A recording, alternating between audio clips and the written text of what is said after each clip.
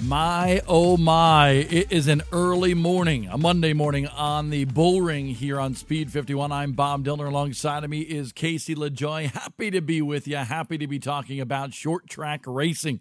Was out last week. You boys, you and Zach up here. We were holding it down.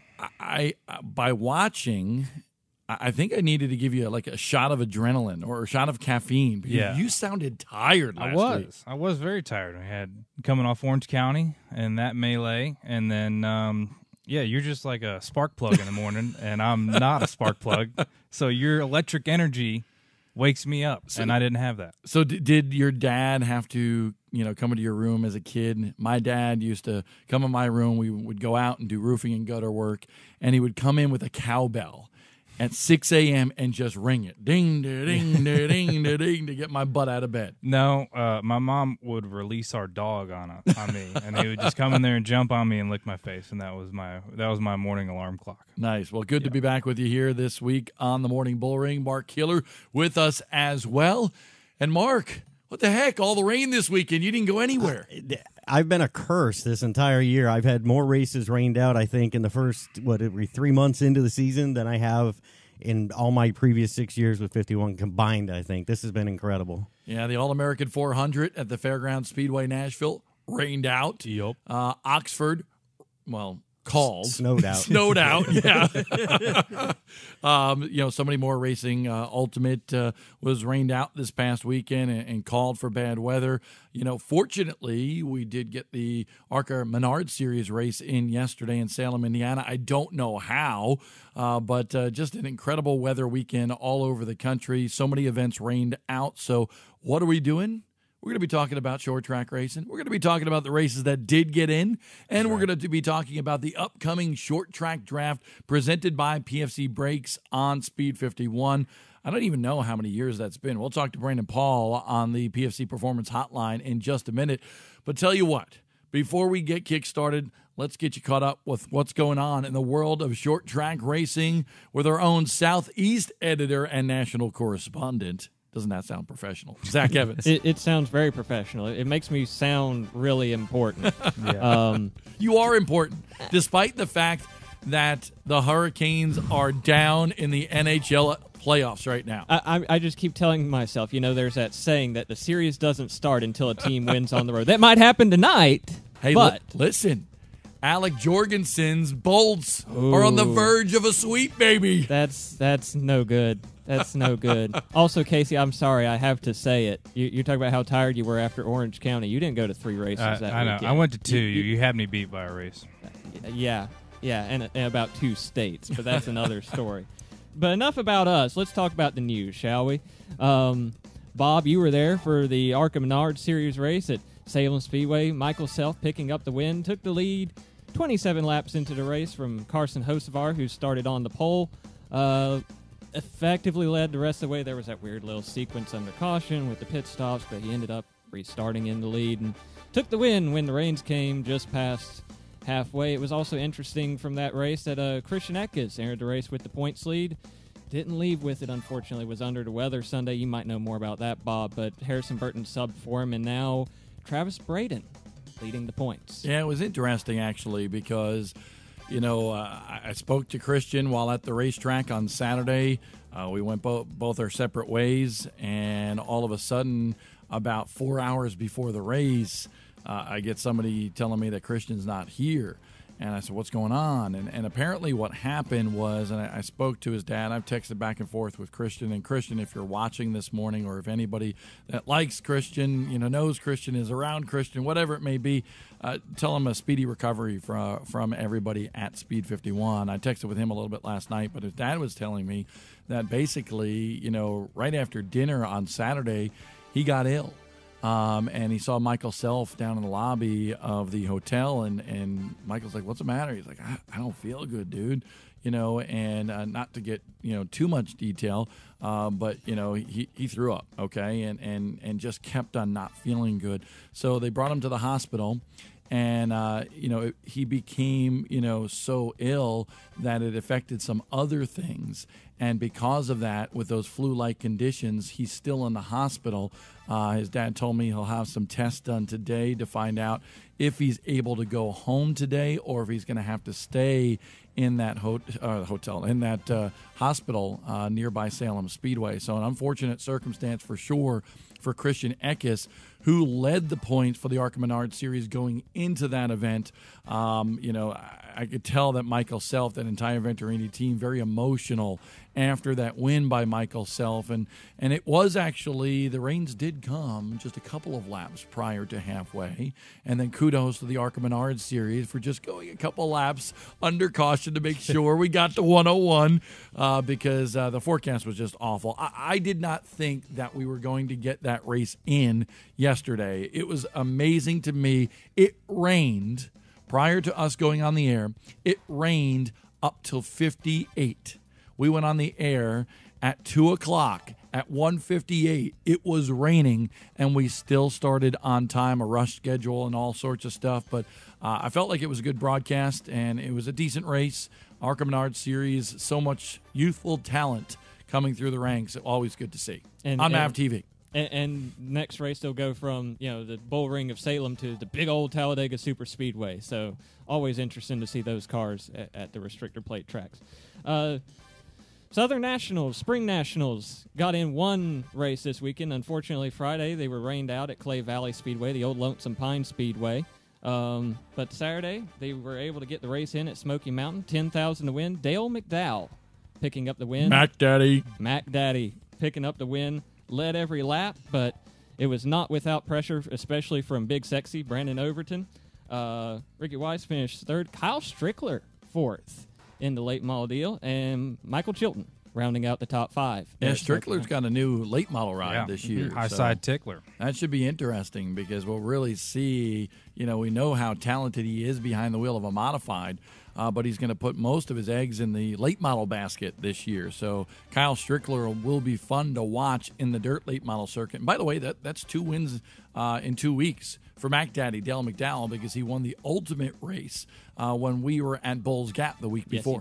Yes, he did. I think asphalt drivers need nicknames like dirt drivers. Absolutely. I've been saying that ever since Bob started taking me to these dirt track races. Yeah. I mean, even the first one I went to, I can't remember if it was Carolina Clash or Ultimate, but you have, the Denver Dirt Slinger. Yeah, and, right. Adam Yarborough. We have Nasty Nasty or Classy Nasty. Yeah, depends on which day. Fun. Yeah. Here's the deal. Tell you what. Let us know on our Facebook Live post or on Twitter what you think some of the best nicknames are in racing, dirt or pavement. And I do think it's pretty lame that pavement people are way too professional, especially with the announcers, not to have any nicknames and stuff. I think it's a bunch of hogwash. That's right. Bub McCool is probably the coolest name, I think. Bub McCool. That is pretty cool. And Willpower. Yeah. But that's his real name. Willpower. That's not a nickname. That's like we're talking about I said nicknames. it's his real name, but it's still a cool name. I don't like Willpower. I mean, I like him, but I don't like I was going to say, you might want to clarify that. Right. Bob Dillner thinks Willpower is a jerk. Confirmed. You heard it here first on the Morning Bullring. So, speaking of nicknames, though, Superman. Jonathan Cue the Davenport. music. There we go. Now do your report. Superman Jonathan Davenport picking up the win at Hagerstown Speedway with the Lucas Oil Late Model Dirt Series. Interesting to note, in 11 previous races with that series at Hagerstown, 11 different winners. Davenport, the first repeat Lucas Oil winner at Hagerstown. And usually he kind of sucks at Hagerstown, to tell you the truth, even though he has won there. Well, you're going full transparency this morning, aren't you? Yeah, honestly, I was like, damn, JD won at Hagerstown. I was expecting, honestly, Greg Satterley or somebody like that to win because he's won at Hagerstown before. He's good in that area. So I was expecting, if I had to put my money on somebody, it was going to be the truth because nobody can handle the truth. Greg Satterley is usually pretty good, but Superman got him this time. We got a comment from Marty. And it says, Marty who? Marty Henson. It says Ross DeBoss Bales. I thought it was Hales Bales. Well, you came up with Hales Bales. No, I No, that didn't. was Tyler, Wesley. I thought Tyler Williams did. Oh, I heard from Wesley Fuel Outland Series. do it the first time. Was Who the knows? first one I heard say it, but Interesting. Yeah, I like Hales Bales. I like Hales Bales too. Yeah, but people have to be old school and love AC/DC. half the Yeah. people nowadays don't even know who ACDC Yeah, exactly. is. Do you know who I AC/DC is? absolutely know Okay. who. I'm not He's that 27. Yeah, you're 27. 29. Right? 29. 29. Dang, He's he's older old. than we thought he was. He's young. old. Yeah. My face doesn't look 29. No. But Absolutely. Hi, Enjoy Tom. that while whack it lasts. the Hi, microphone, Tom. by the way. How you doing, Tom? Just- Yep. There you go. Thumbs up. Keep up the good work. Yeah. Keep up the good work. What else do you have to say? What else do I have to say? You want to talk about the Super Dirt Car Series? Hey, if How's you that want sound? to. How's it- Super Matt Shepard. Yes, he did. Picked up the win at Can-Am Speedway, the inaugural. Let me get the name right. You Thunder can in the play the Thousand music Islands again. 100. No, that's reserved for Okay. JD. Oh, Okay. There's okay. Super Matt Shepard and then Superman. So we have to come up with a Super Matt song, I guess. Well, that was that series. Oh, It'd be like Funky Cold Medina. boo. So that was Super Dirt Car Series returning to Can-Am Speedway for the first time in a decade. And importantly for Mr. Shepard, that win gives him a guaranteed starting spot in the Billy Whitaker Cars 200 at Super Dirt Week. He don't need it. No, No. but he has it. It's kind of like when Bubba Pollard won at South Boston last year in the past series to get locked into the Oxford 250. It's nice, I guess. He almost needed it. Yes, he did. He stunk for a while up there at Oxford and came back to win the show. So that's pretty impressive by old Bubba. Well, he was also running a pro late model Yeah. at a super late model race, Well, so that might knock down your qualifying a little bit. hey, listen. Well, not really, because most people run the crate engine up there because of the track. Well, we're gonna get into this horsepower debacle. Listen, Casey. When you go to a racetrack, most of the time these teams detune the engine. Different carburetor spacer, something like that. They take away power. This is way too technical for a Monday Anyway, morning. yeah. By the way, Drink your damn Bubba coffee. picked up a win on the dirt this He weekend. did. Too. At Sonoa. That's cool. Yep. Yep. Sonoa. Sonoy. I thought you do like a Oya. Sonoya. No, the A. Well, that's- from what I've heard, the A is silent, so it's just Sonoy. But no matter who you ask, you get it's a different. Georgia. different Like pronunciation. I've heard more Georgian different ways. Do accent. they know how to pronounce things down there in No. Georgia? no, I've it's like- heard more different ways to pronounce Sonoya than I've seen people spell my name. Right. Which is, you could have the CK, the CH, just the C, the ARY, the ERY. Hey, Zachary. Yes. Get with the news. Get with the news. Wow. How about we close, since we closed with Bubba winning on the dirt, but we'll close with the pavement. Peyton Sellers winning at Larry King Law's Langley Speedway in the inaugural Grassroots 200. We'll be talking to him later today here on the Morning Bullring about that win. Do we have to say the name before I know. Langley Speedway? Holy cow! It's a mouthful. I think that's Yeah, both. Larry, what is it? I think it's Larry, Vegas. Larry King's Law. What? It's just like Larry King Law is a law firm up there that Yep. has gotten the naming rights for the Speedway. Oh, is that So what it's it is? So Larry it's a King sponsorship. Law's, yes. Okay. Larry King Law's Langley Speedway. it's like Stafford. Stafford Frustrating. used to go, wasn't it Jack Jackaroots. Roots, Stafford Motor Speedway? Yeah. So kind of the same deal. I don't like it. Yeah, it's Oh, too well. long. Yeah. I don't like long. By the names. way, Yep. thank you very much, Dak, for the news. Great job, by the way. I'm wearing red today for the Red Sox, but also for Tiger Woods. Tiger baby. What a comeback. That What a was sports awesome. day. Just unbelievable. And if you really think about it, and I think that racing can learn from what we saw yesterday out of Tiger Woods winning the Masters, because nobody would expect golf to be maybe the biggest comeback story of all time. Yep. Certainly the biggest sports story of the year. So if golf, which I love, can have that great of an impact, and I was keeping track of it while at Salem Speedway for the Arca Menard Series event and doing my job with MAV TV yesterday. I was following it. Okay, if golf can do that for America, so can short track racing. Well, you know what? You know why yesterday was better than the Saturday night Richmond race? Why? Because the guy in second could pass the guy in the lead, and he wasn't caught up in dirty. You're starting some turmoil. I had to defend my boy Listen, Dylan I know. Smith yesterday. Mamba. I was getting pissed off. Well, Mamba He's got a way of I He love didn't his see passion. anything I know, wrong. but I don't like dirty air at short tracks. Even though Richmond's not a short track, I don't want to be talking about dirty air ever. I agree. Okay? And this package is dirty air. Like I don't want to talk about it. It's dirty. It's awful. dirty. We need soapbox music. Close racing isn't always good racing. Yeah, but here's the deal. So many people on Twitter, all they I know. like to do I'd stay is quiet. whine and complain and just shut up. Say something positive. Like I didn't like it, so I didn't say anything. Yeah. So We're getting pissed off, so we Right. need to bring in Brandon Paul. That's right. Yeah, let's go to the PFC Performance Hotline. Brandon Paul, what did you think about Richmond? I didn't watch Richmond. See? About that. I bet you I know why. But no, I don't know. I mean, it was awesome watching Tiger. I think it's more like just storylines. There was a storyline there that you could follow with the different personalities and whatnot at the Masters, and that's what we're lacking sometimes in short track racing, especially pavement short track racing. And I think the whole nicknames thing is a great place to start. I mean, it sounds like something so simple. But it's not. When you go to a dirt race, when I went to Eldora last year, you have Black Sunshine, Scott Bloomquist, Superman, Jonathan Davenport, the Newport Nightmare, which is one of my favorites, Jimmy Owens. You don't have that in asphalt racing. I mean, we had a little time last year when people were calling Bubba Pollard Redneck Jesus. That's kind of gone away. So it's just you're lacking that in asphalt racing. Well, the Redneck Jesus thing's still there. Even though it's supposed to be short track Jesus, it kind of got turned because didn't Noah call him short track Jesus at the Derby? He did. And honestly, Redneck Jesus came about years ago, but it wasn't really pronounced because it's kind of, not a great term. It's Right. just it's supposed to be a fun term. Right. It was supposed to be for Dale Earnhardt Jr. That's back what in I the day. always thought. I believe it was Johnny Roberts actually that coined that phrase a long time ago when we were just joking around. And Johnny does a lot of great impressions and just calls people by nicknames and stuff. And he came up with all Redneck Jesus, Dale Earnhardt Jr. So that's really where it became. But I do love nicknames. I mean, if you look at some of the cars that are on our desk right here, you got the Rapid Roman Richie Evans.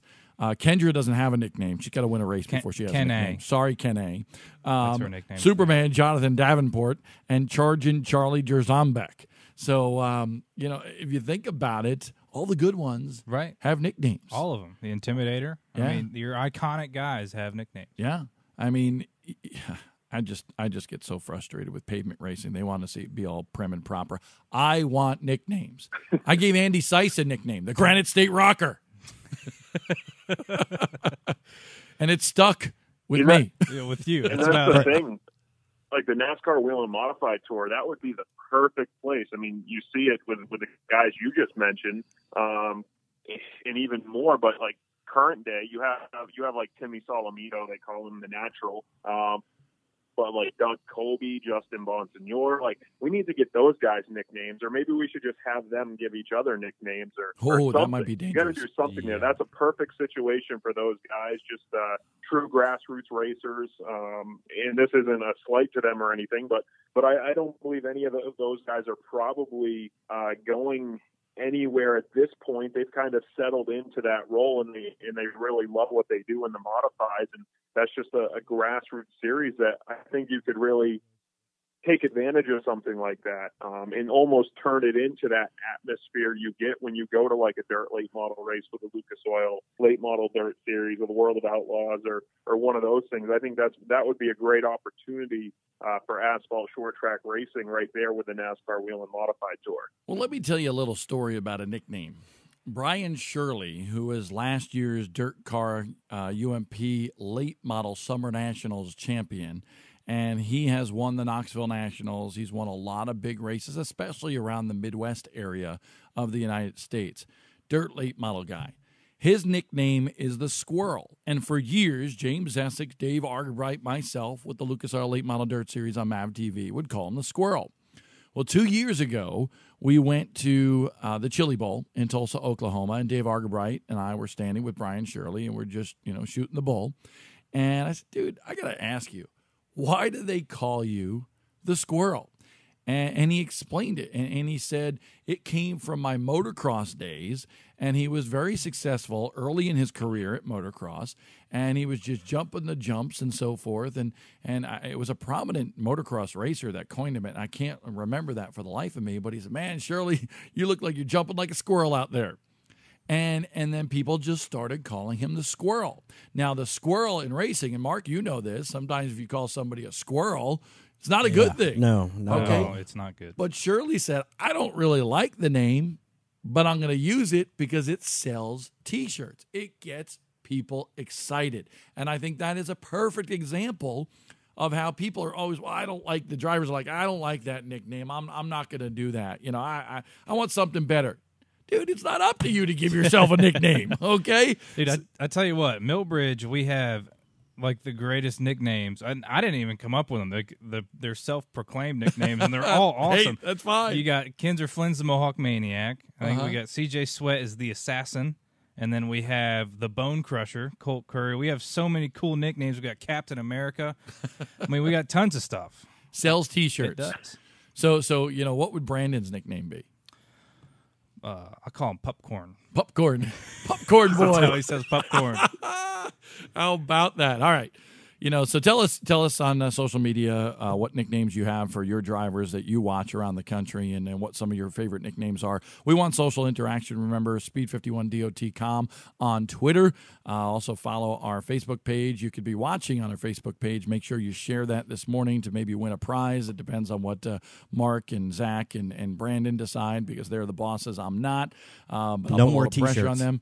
No, we're giving away stuff all the time. Share the post, share the love. We want to grow this show. It's free for everybody to watch or listen to on Monday mornings. We have a podcast. The different segments of the show are featured on a podcast. And by the way, the 51 Unfiltered podcast returned last week with a great interview with David Rogers, his cancer in remission. We love that. Very excited to hear that. But in terms of what else is going on, Mr. BP, what is it?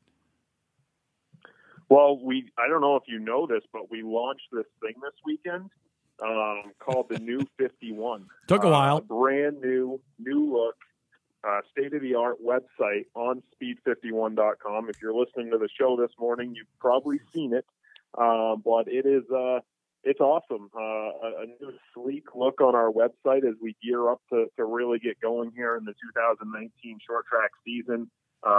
We're trying to make it easier for people to access the content that they want, from stories to videos, and all of the above.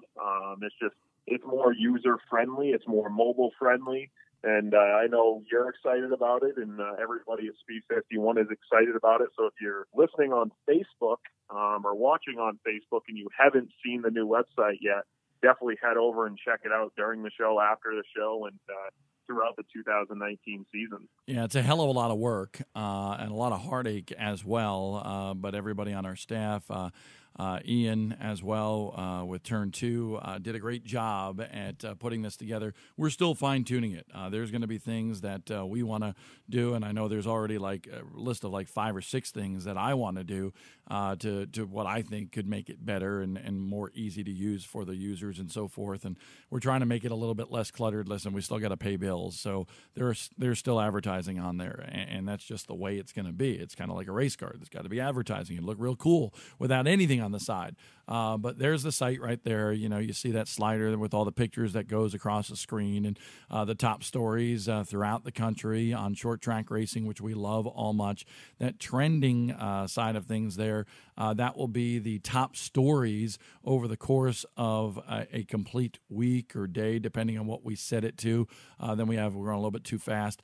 51 Network. Of course, we want to talk about the 51 Network because that's where you see all the videos for the premium members, $9.99 a month, $79.99 a year. We already have the stuff up from Anderson, Indiana this past weekend for the CRA Late Model Sportsman. Voris Compacts will be coming up, as well as the CRA Street Stocks and the highlights and so forth from that. Of course, we're the official video home of Fast Track and Ultimate. We'll be talking about the big race this weekend at Virginia Motor Speedway a little bit later on the show. And then, of course, all the categories and so forth. But I think even on the top of the site, several key elements to understand demand. If you go to live races and you click on that, you can see the schedule for 2019 for everything going on in terms of our live races. Click on that schedule for 2019 right there. You can see all the races that we got going on. And it started out earlier in the year, but you can see some of them that are coming up. And actually, I have about, and Mark, close your ears, we have about probably about 10 more to honestly add to that coming up here this week. So as we continue with some of our partnerships and so forth, but there's a lot of stuff to see on the new site. And we go back to that main page. I want to go to the on-demand page, and this is a cool feature. Don't click anything. Okay, but if you look, there's a drop-down toggle right there. So depending on what you're a big fan of, you get to see your realm of racing. You know, whether it be pavement, pro late models, pavement super late models, dirt modifieds, outlaw karts, you name it. There's a lot of stuff on there. On-board footage. I want to go to dirt late models because that's really kind of like, my favorite right now. Go to dirt late models, and you can see a lot of the videos that are there. We have videos up from the Carolina Clash Series, Ultimate Series, Fast Track, you name it. Dirt Kings will be on there this year. We focus on a lot of the regional forms of dirt late model racing. But if you go back to the on the all page, basically, and you look, we've been doing this for a couple of years now, and I think the cool thing there is if you look at the videos, more than 3,000 videos on the Speed 51 video network for premium subscribers. That's pretty cool. We are putting up videos just about every single day. And the reason why we use the word daily is because if you equate the number of videos that we put up to the amount of days in a week, it's way more than daily, because I think last week, Tom told me we had like 32, 36 videos, something like that. It was absolutely incredible. Our video team doing a great job at providing content for all the premium subscribers. So if there are some big races around America, pavement or dirt, it doesn't matter. We are 100% short track racing. Make sure you subscribe. A lot of people say, hey, why do you charge for it? We got a big budget. I mean, our budget is about $750,000, honestly. So, and when you have that big budget, you got to be able to pay for it. And all of our content in terms of stories and at-track blog style coverage, that's free. It's the video side of it, whether it be a live broadcast or some of the on-demand features that you have to become a premium subscriber. So a lot of good stuff there for sure on the new Speed 51. We're excited about it, and we'll show it to you again a little bit later on the show. But we're beefed up. We're pumped up. I think last time that you released a new website or like a new design, 2014, was you released T-shirts with them. Are you getting some T-shirts made this time? Oh, well, we didn't do that. I still have the new. It's like the new old shirt. I'm not wearing it today. But here's what we're going to do. You're wearing the Dylan Smith shirt. That's right. That's free. So, yeah, outlaw kart driver from around this area. And it tries to do some modified racing as well. Yeah. So we love Dylan, love the family. Tammy, if you're watching from the Joy of Seating, well, maybe you shouldn't be, but hopefully you don't get in trouble. Hopefully you're watching this morning. Yep. But here's what we're going to do. We're going to do a post today. Okay, Mark? Look at it. Show his camera. Come on. Show his camera. You ready, Mark? Gosh, you're taking forever. No, he's ready. Okay, you ready? We're going to give away a T-shirt. We're going to have a post today about the new speed51.com. We want your comments. We want your suggestions. We don't want to hear your complaining, okay? Be nice about it if there's something that you don't like for whatever it is, because a lot of hard work went into this, and nothing is perfect. But at the same time, you're going to share this post, and the people that share this post, we're going to pick, 3 people maybe out of the hat, and we're going to give away a couple of T-shirts, maybe some stickers, maybe a hat, something like that, and we're going to give away some stuff. But you have to be able to share either the Facebook post or the Twitter post, because we want people to know more about short track racing. And of course, the new Speed 51 has a lot to do with that and distributing that information. Sorry, Mark. No comment? No, that's now that we have Zach here in the office, I'm actually kind of stoked about it, because he's kind of taken over the T-shirt shipping duties from me. So Zach's been doing a great job of getting that stuff out in the mail. He took care of our bracket challenge winners last week. Oh, there you go. And Who all won? that. So where the heck is I have Zach? no Why idea. is he at his desk?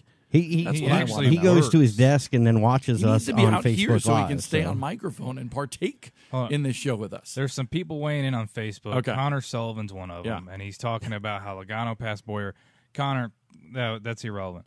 And also people are weighing in on Facebook about nicknames, and honestly, the modified guys are doing just fine. You know, you got Jimmy, Showtime Blue, Showtime. You got Kid Rock, Keith Rocco, a lot more weighing in as well, and Big Money, of course, Matt Hirschman. I think modified guys are doing fine. I think it's the late model drivers that are struggling. I think it should be Dynamite Doug Kobe. Dynamite Doug Kobe. I think we should let Bonsignor pick Kobe's nickname, and Kobe gets to pick Bonsignor's nickname. He'll say, Doug, the piece of Kobe. That's right. Yeah, it has to be edited. It has to be. It has to be friendly. But I think they're going to chime in on each other anyways on Twitter. I would love to see their suggestions for nicknames for each other. Well, honestly, Justin Mincy on Twitter this morning chimes in with probably one of the best nicknames in all of short track racing, the High Side Tickler, That's right. Kyle Strickler. Kyle Strickler. My wife doesn't like that nickname. I don't know why, but it's a pretty funny nickname. And Patrick coming back, and he says the Tampa Bay Tornado, Robbie Crouch. I've never heard of that nickname for Robbie Crouch, honestly. I heard it down around Florida, but Really? very, I didn't hear it a ton. Are we talking about I like the door behind you, the smooth operator. Robbie Crouch? Smooth Are we operator. talking about New England Robbie Crouch? I Or? think so. Okay. So why is he the Tampa Bay Tornado? Does He may live have been down born there now? down there. Maybe he was born You down never there. like Will Okay. Cagle. Will Cagle's from Florida, but he made his name up in the all over the Northeast with modified. So, Yeah, that is true. That is true. My favorite is still Hot Shoe, the original Hot Shoe, Gary Ballou.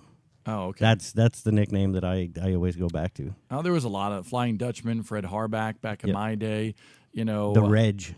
Yeah, Jumpin' Jack Johnson, from the dirt modified realm. If you think about it, Bubba, that's his nickname. That's not his name. Yeah, Andrew. So, yeah. Yeah, Steve out in Kern County Raceway Park calls That's him one of my Andrew. favorite things when we were going out there when Bubba was racing the Winter Showdown, and he insisted on calling him Andrew Pollard, and half the time nobody knew who he was talking about. But technically, that's a nickname, is Bubba. Yeah, it is. And a lot of people say that's why Bubba never got a chance. You put him in a darn truck, you'll see somebody kick some ass. So nobody named Bubba can make it in the. I guess not. Right.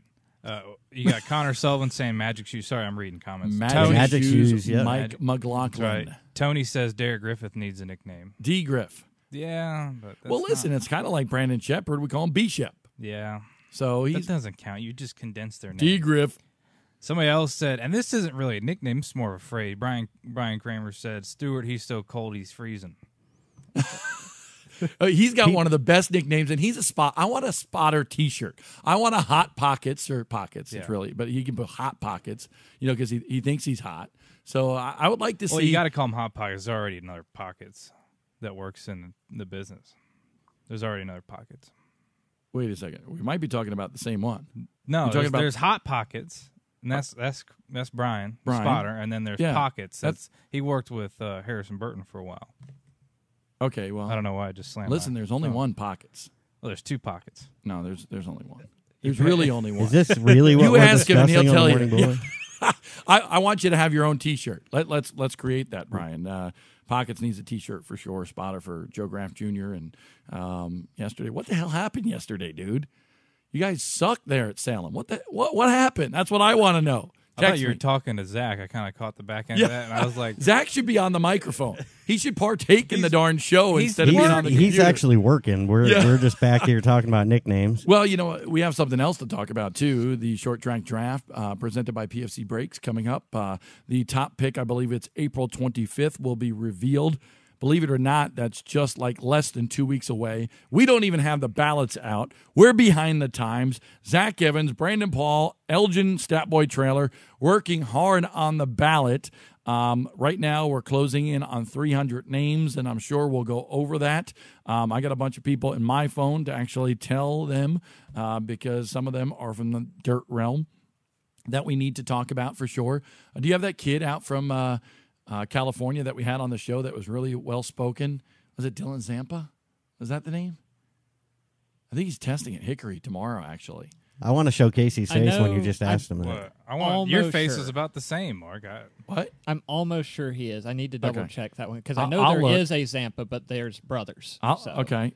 Okay, I'm looking. Let's see. I see There's Dylan Dylan Fetcho. and there's I see Logan. Dylan West. Yeah, Zampa's on there. Okay. Yep, Zampa, 14 years old. Yep. Pro late model winner at Madeira. So he's going to be one that I'm going to have on my top 51. Just saying right there. He's there. He's Yes. in. And you know why? Why? Because of his prowess here, and I love the word prowess.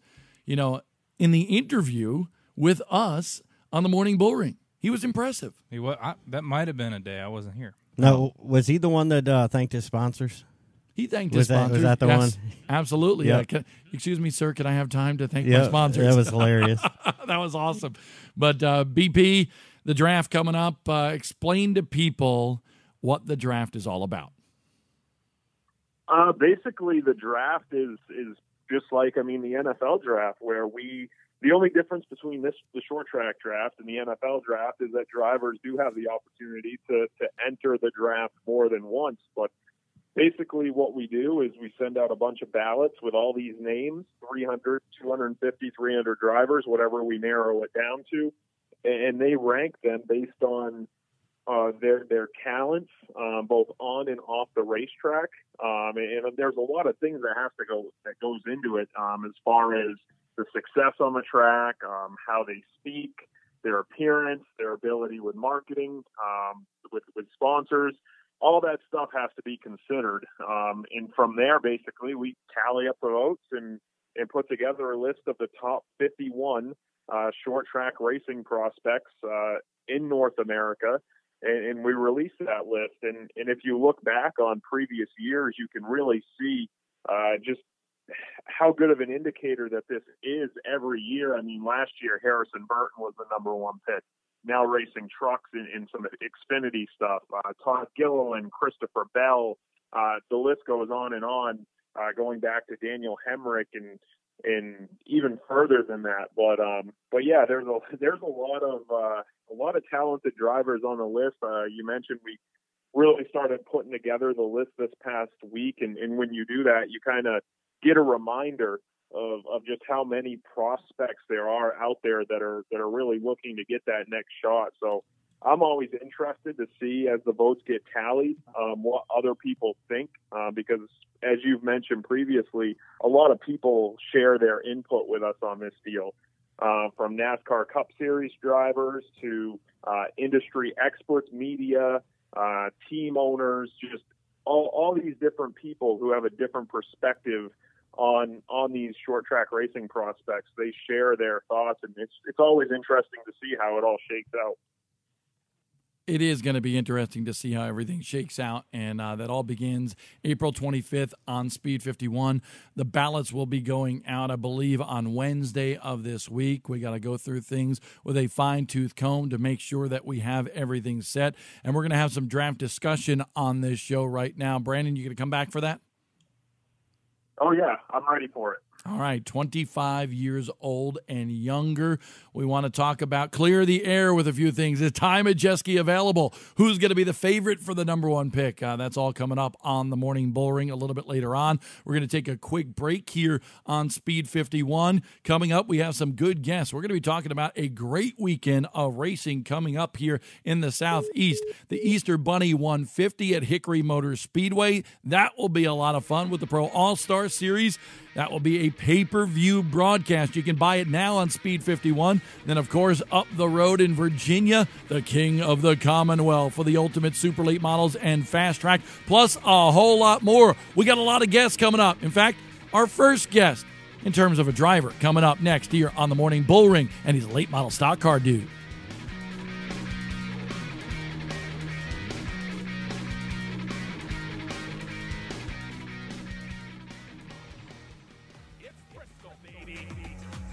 The Short Track U.S. Nationals return to Bristol Motor Speedway.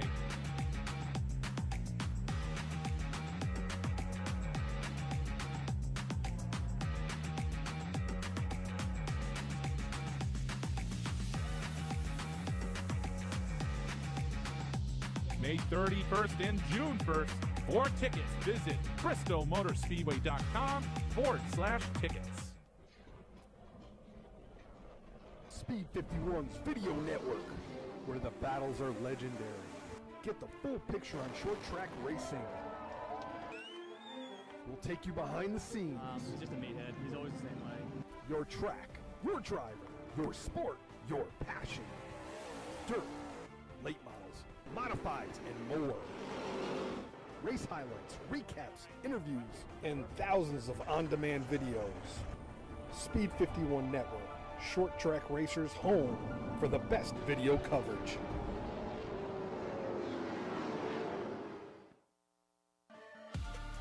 Hey race fans, download the new speed51.com app today. Breaking news, feature stories, the Unfiltered podcast, live race coverage, schedules, and more right at your fingertips. Download it today on iTunes and the Google Play Store.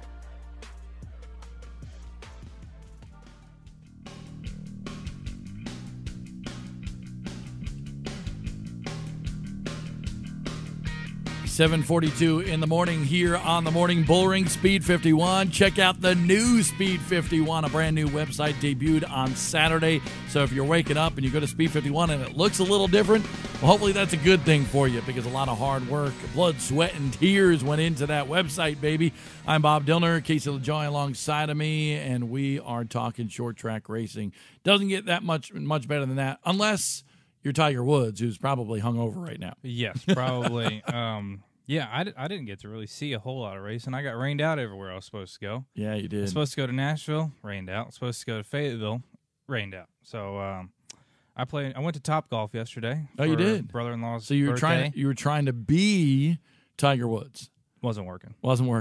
I made some points. I can hit a decent golf ball, but I'm not no Tiger Woods. So when we have the Speed 51 tournament this year, are you going to partake in that? And you think Is you're that going to be a front runner? Is that the new thing now? Top Golf instead of the GoPro Motorplex? No, we're not doing Top Golf. Oh no, because Top Golf. I'm sorry, I know Mark wants to go, but Top Golf is fine if you like that sort of thing. But getting out on a real golf course and making fools of ourselves, that's much better. I want to do the iFly thing. I got to do that too. Dude, listen, I know friends that have birthdays. You can't buy a car and you're going to the iFly. I know friends that have birthdays. Okay, that's what you need. You got to have friends that have birthdays. Dude, you can tell you're like spoiled. You know, this area is spoiled because my birthday parties, I don't do that sort of thing. Well, okay, like your birthday parties with the crowd that you hang out with. It's not my birthday. Right, but the crowd you hang out with, they got a lot of money. No, they go to stuff like that. What the heck's that? I got friends that are bougie. What do you want me to say? Bougie. That's the word of the day. Yeah, bougie. Tell you what, let's go to the PFC Performance Hotline. First time caller, Peyton Sellers. Peyton, it's Bob Dillner, Casey LaJoy, Zach Evans, Mark Keeler, and more. Good morning to you. Good morning, guys. How's everything going today? Pretty good. Now, does a Virginia boy go to iFly, Sky, whatever the heck it is, Top Golf, that sort of thing? Is that in your realm of your world? I don't even think y'all know where Southern Virginia is. We have nothing like that. We have to go to Charlotte to go to Top Golf. We have to go to Virginia Beach to go to Top Golf or something like that. We basically just hang around the farm or race cars. Well, I want to know, because I'm just craving to go to Clarence's Steakhouse. It's one of my favorite places I've ever been to. Had, breakfast there years ago with Jimmy Spencer. Do you go to Clarence's much? I used to love to go there for breakfast. They got the best breakfast just down the road from Martinsville Speedway. We do. Clarence is about 30 miles from my house here in Danville, and we make it over there quite a bit during the winter and things. We'll go over there on Sunday afternoons, and then obviously if it's a race in town, we're hanging out at Clarence's. So everybody tells me, "Oh, we want to go to Clarence's. Is this some big nice steakhouse?" They think when they see Clarence's, the history that goes behind it, they're thinking Ruth Chris, And I'm like, that's not what you're getting, guys. You're getting Southern home cooking with excellent service, and that's what you got, and that's what people want. And man, it's amazing to me. I go in there and they turn the tables over 2 or 3 times during lunch, and they're busy at 2 in the afternoon, 3 in the afternoon when no other restaurant is. Well, Zach Evans is our late model stock car aficionado. I don't think you've been to Clarence's Steakhouse, have you, Zach? I have not, actually. That is just sacrilegious. Especially considering how many times I've been to South Boston, been to Martinsville, and not a once. That is sad, isn't it, Peyton? It is. We'll have to. You just let us know when you're coming back for the Valley Star 300 at Martinsville. You let us know. We'll serve you up. All right, I'll keep that in mind, Peyton, because I'm sure I will be there for the Valley Star Credit Union 300. But let's talk about this weekend, Peyton. Thursday night, picking up the win at Langley. It was an interesting race in the sense that it was the replacement for the Denny Hamlin race, and you kind of made a comment about that in Victory Lane about how Langley kind of had to step up on short notice to put together that deal. What was it like to take that win?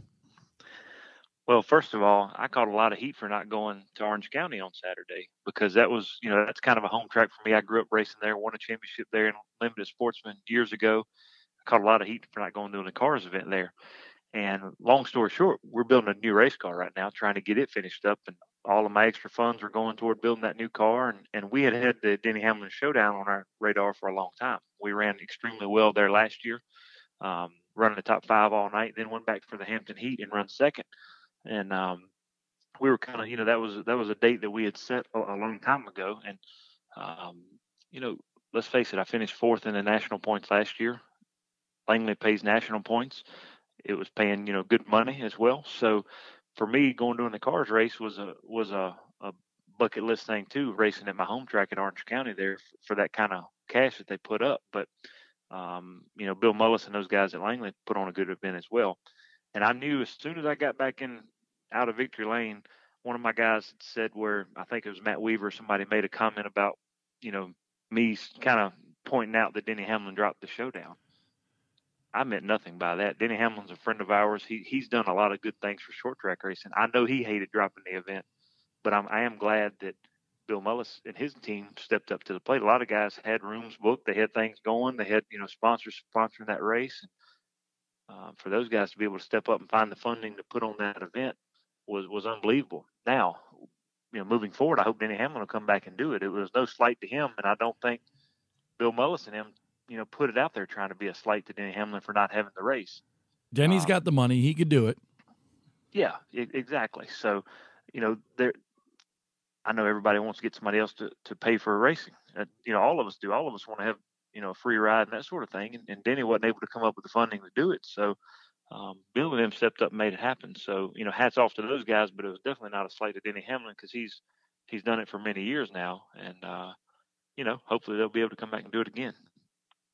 As for the race itself, I was watching it. I'll admit I was splitting my attention very evenly between the race on Fans' Choice and a certain hockey game that my favorite team lost, but we won't talk about that.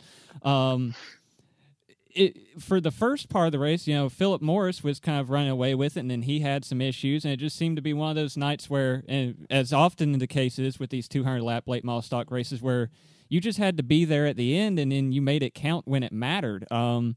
And you've gotten really good at that kind of thing over the years. You won the South Boston 200 last year and stuff like that. What is it about those races that just plays into your driving style?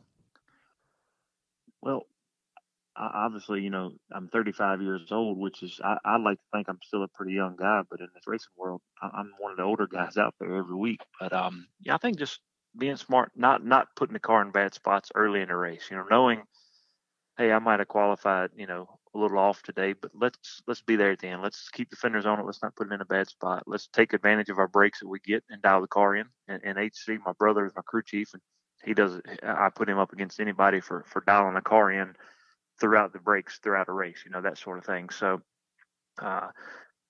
this past weekend, I did not feel like we had the best car. We were 10th off the pole, qualified 6th, and was very competitive. But once the race started, I was like, this car is not too bad. Let's just kind of be here and be smart.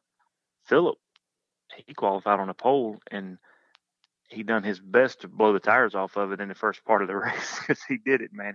He got a straightaway lead over C.E. Falk and Josh Berry and myself. We were kind of tagging along 3 in a row, and Philip's a straightaway out.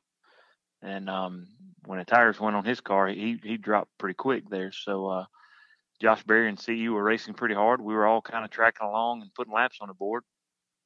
Something happened with a lap car, and CU got into the back of Josh and turned him around and cut his left rear tire, and he got a new left rear and 2 new right sides with 40 to go, and we got new right sides. So it set up for a pretty good race there toward the end of that race, and we were sitting in a good spot. We led the last 40, 45 laps, and brought it home. So, track position was key, being able to qualify well, kind of keeping our nose clean and being there for the end of the race. And when it come time to have to use it up, we were in good position to do that. Peyton, late model stock car racing has really been at the forefront of short track racing here over the past month or two with this whole thing with Lee Pulliam and Philip Morris. You were at South Boston. What did you see? I don't want to keep, beating a dead horse here, but we haven't talked to you about it. Mm-hmm. What did you see? Did you think the penalties were justified? They were fair, or would you have liked to seen something different? I'm very torn on that. I was just glad to be kind of out in front of that and not be, caught up into those things. When Philip and Lee got to wrecking, it was kind of behind me and I was kind of away from that. But when you sit back and look at it, those guys caught a lot of heat and, verbally with more so than physically, obviously, Forrest ran out on the track and shouldn't have done that. And, he got his penalty. His penalty came from not having a NASCAR license. And I don't know, I don't think they were going to hit him too hard until they found out that he had signed in without a NASCAR license. And that's when NASCAR pretty much stepped in and said, we got to do something. If our guys are signing in like they have a license and don't, then, we got to do something about that.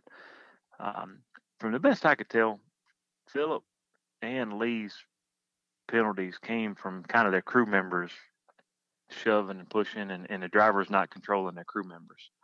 I know Kathy Rice kind of spoke up that she didn't agree with the penalties and, suspending them until their payment, until their fine was paid.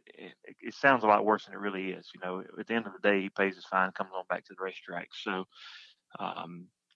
Lee pretty much just took him out. Philip moved him up the track a little bit and Lee stuffed him square in the back bumper and backed him in the fence. And, I understand Forrest frustrations. I understand, the pit crew's getting involved because it's, it's never good when you got one car trashed in a fence just off of somebody plowing through a guy. That was not racing. It was just simply crashing, so that's my take on it. My take is, let's go out there and race hard. Let's beat, bang. You can slide a guy out of the way all you want, but when you just center him up and send him in the fence and there hadn't been any prior, it didn't like it went back a couple races or anything like that. It was pretty much Philip caught Lee, moved him up, drove by him, and Lee went in the next corner and backed him in the fence. So, I'm a racer, but it's got to be a little more give and take than that. I like how they worded the penalty, honestly, and I think a little bit different, Peyton. I think they said he can't get a license for the next year, basically, is what they did with that, because they didn't have any other leg to stand on because they couldn't, say he's banned, he's suspended. Well, he wasn't there. He didn't have a NASCAR license, which was actually a really weird thing because any racetrack NASCAR-wise that I go into in my career, you have to have a NASCAR license if you're going to be a crew member. But that's another point. But, definitely an interesting situation. Not good for anybody with anybody going out in the racetrack, and I think that was the biggest thing there for sure. It was, exactly.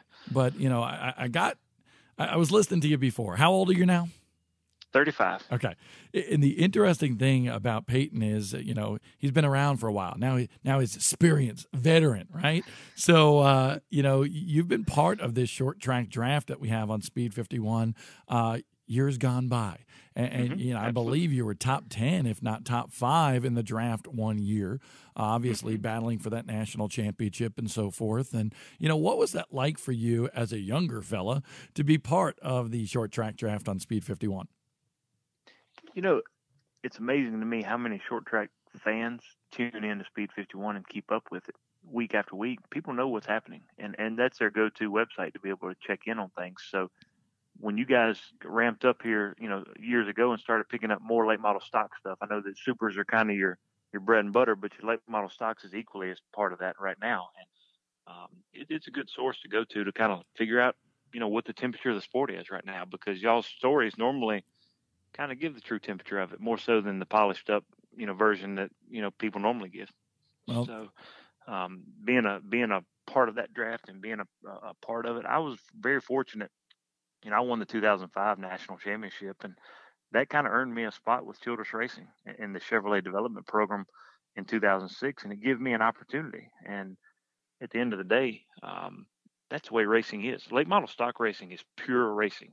There's no politics. It's going out there, it's building the fastest car, it's winning the race and going home. You don't get into the multi-million-dollar sponsorships and trying to find this or trying to find that. Smoozing over this guy and who your dad was and who your grandpa was and all that. Late model stock racing is pure racing. When you've got guys that, like Philip Morris, like Lee Pulliam, you got young guys coming up, you got older guys that have settled in and kind of found a home. You've got a lot of different angles there, and that's why I like late model stock racing personally.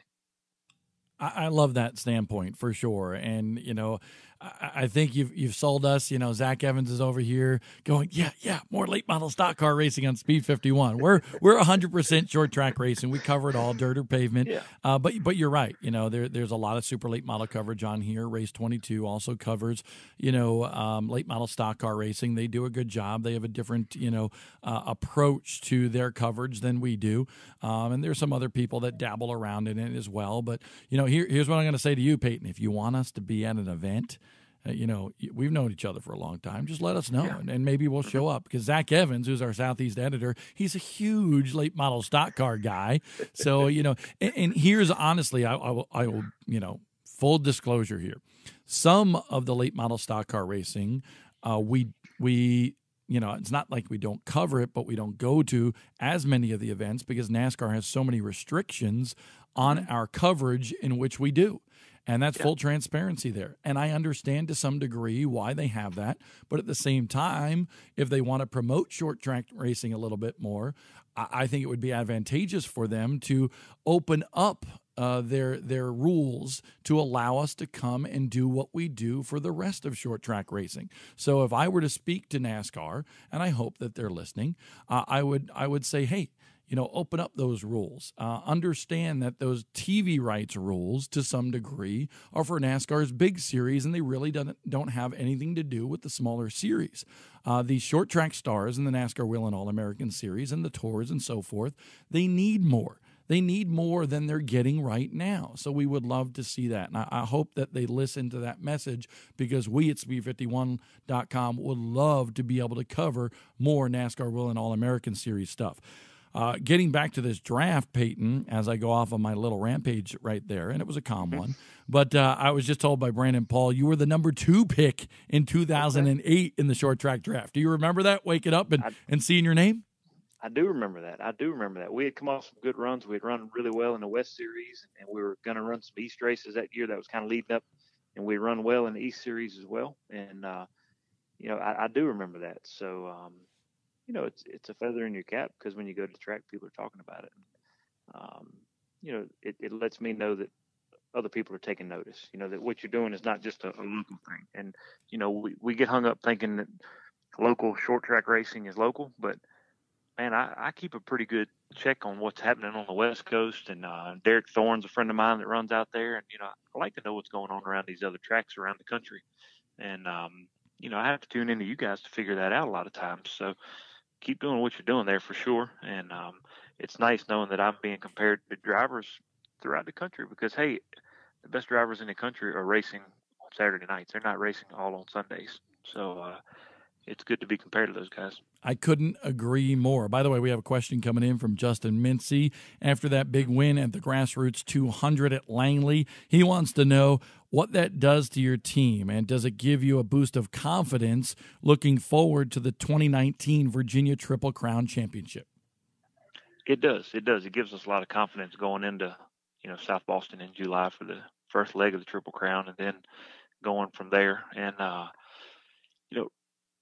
don't want to think it right now, but man, it makes you think about national points. It makes you think about a lot of things right now. But at the end of the day, you better just stay focused. And we've got a good start at South Boston. We're leading the points right now, but we're racing against Philip Morris and Lee Pulliam every week too. So, and not in addition to the local guys that run there every week, they're good guys. Thomas Scott, a bunch of the guys that run good there. So competition is different than ever right now at South Boston, but when you can go away from your home track and pull a win in like we did this past Thursday night, it puts a lot of things in your mind, and you better just stay focused on what you're doing. You better focus on winning the track title and winning local races. And, the national cards will fall into place as the season goes.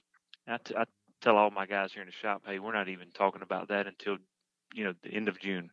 At the end of June, if we're competitive in the national points, we'll start ramping up, traveling a few more places and trying to get more starts and see if you can't put the wins together. Because at the end of the day, you got to be able to win one for every 2 or 3 starts that you have in order to win a national title. And you mentioned the national title and mentioned South Boston. I was, looking over the results before we brought you on here today. I knew you would run well at South Boston this year, but I didn't realize 3 seconds and a first in 4 races. Pretty healthy points lead there. That would definitely be huge towards getting that national championship, being able to pick up the South Boston title.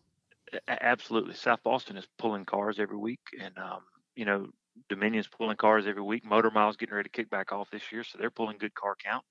And but to win at South Boston and run competitive there week in and week out, we've been very consistent to this point.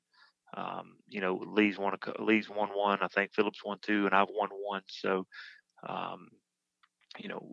we've got to take care of business at home first. And if we can continue to do that and keep the consistency up and travel around on an off week or 2 and maybe pick up a win, that's where the cards start, falling into place by June, July, and that sort of time period. So right now we've just got to focus on the 100-lapper this weekend at South Boston and try to go out there and beat those guys. If we do that, everything will go as it's supposed to. Well, Peyton, we appreciate you coming on the Morning Bullring. Always good to talk to you, and hopefully we'll see you at some of those big events coming up. Zach Evans, I know, has that circled on his calendar, and we're looking forward to seeing you, maybe even having a bologna burger together at South Boston Speedway.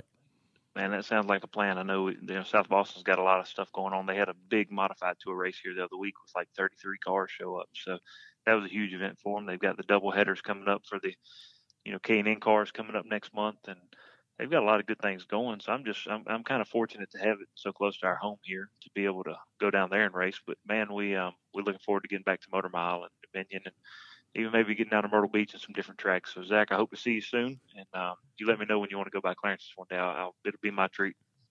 I will be sure to take you up on that, sir.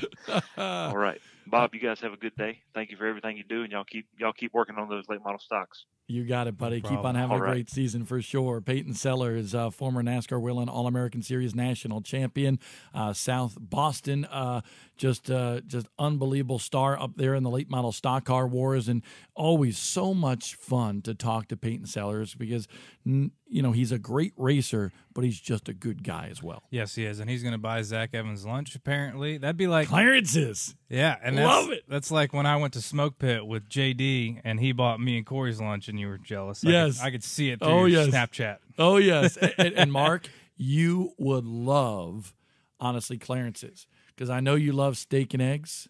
They have the best steak and eggs in the country, bar none.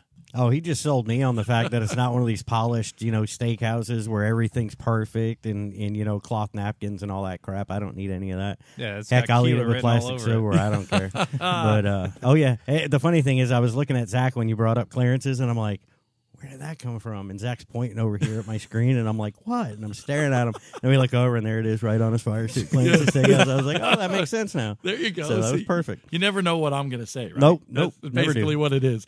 Tell you what, we have a lot coming up here on the Morning Bullring. We're going to talk to Jeremy Doss this morning. We are going to talk to Preston Peltier this morning. We got the Easter Bunny 150 coming up at Hickory Motor Speedway for the Pro All-Star Series. We're going to be talking to Dave C. from Virginia Motor Speedway with the King of the Commonwealth coming up. Jeremy Doss had a great battle with the aforementioned Derek Thorne out west in the SRL Tour.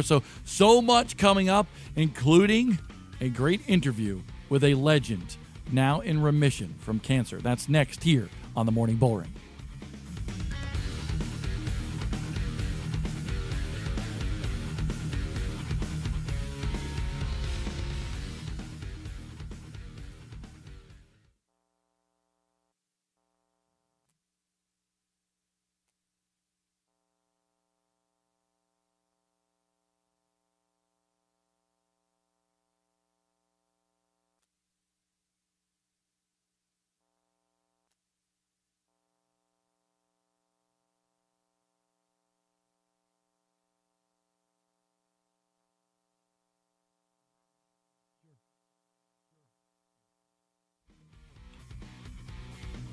Remember to be a subscriber of the Speed 51 Video Network, $9.99 a month, $79.99 a year. We understand that's some coin, that's some change, but at the same time, you get so much for becoming a premium member of Speed 51. All the videos, more than 3,000 already in our archives, and videos updated daily. You've been part of that Speed 51 Video Network for a couple of years, Casey, and by the way, you did a pretty good job.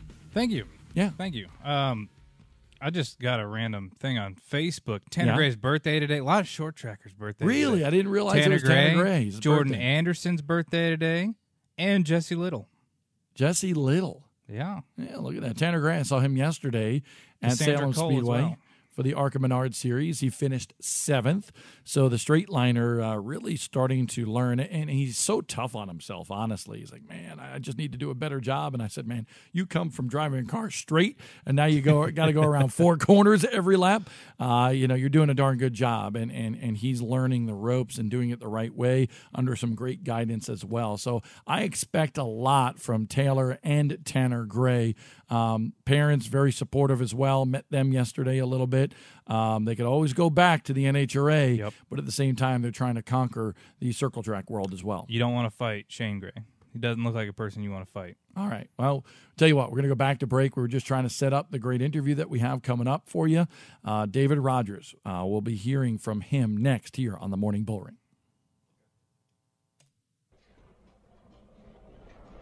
Speed 51's Video Network, where the battles are legendary. Get the full picture on short track racing. We'll take you behind the scenes. He's just a meathead. He's always the same way. Your track, your driver, your sport, your passion.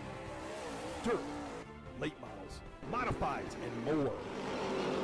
Race highlights, recaps, interviews, and thousands of on-demand videos. Speed 51 Network, short track racers' home for the best video coverage.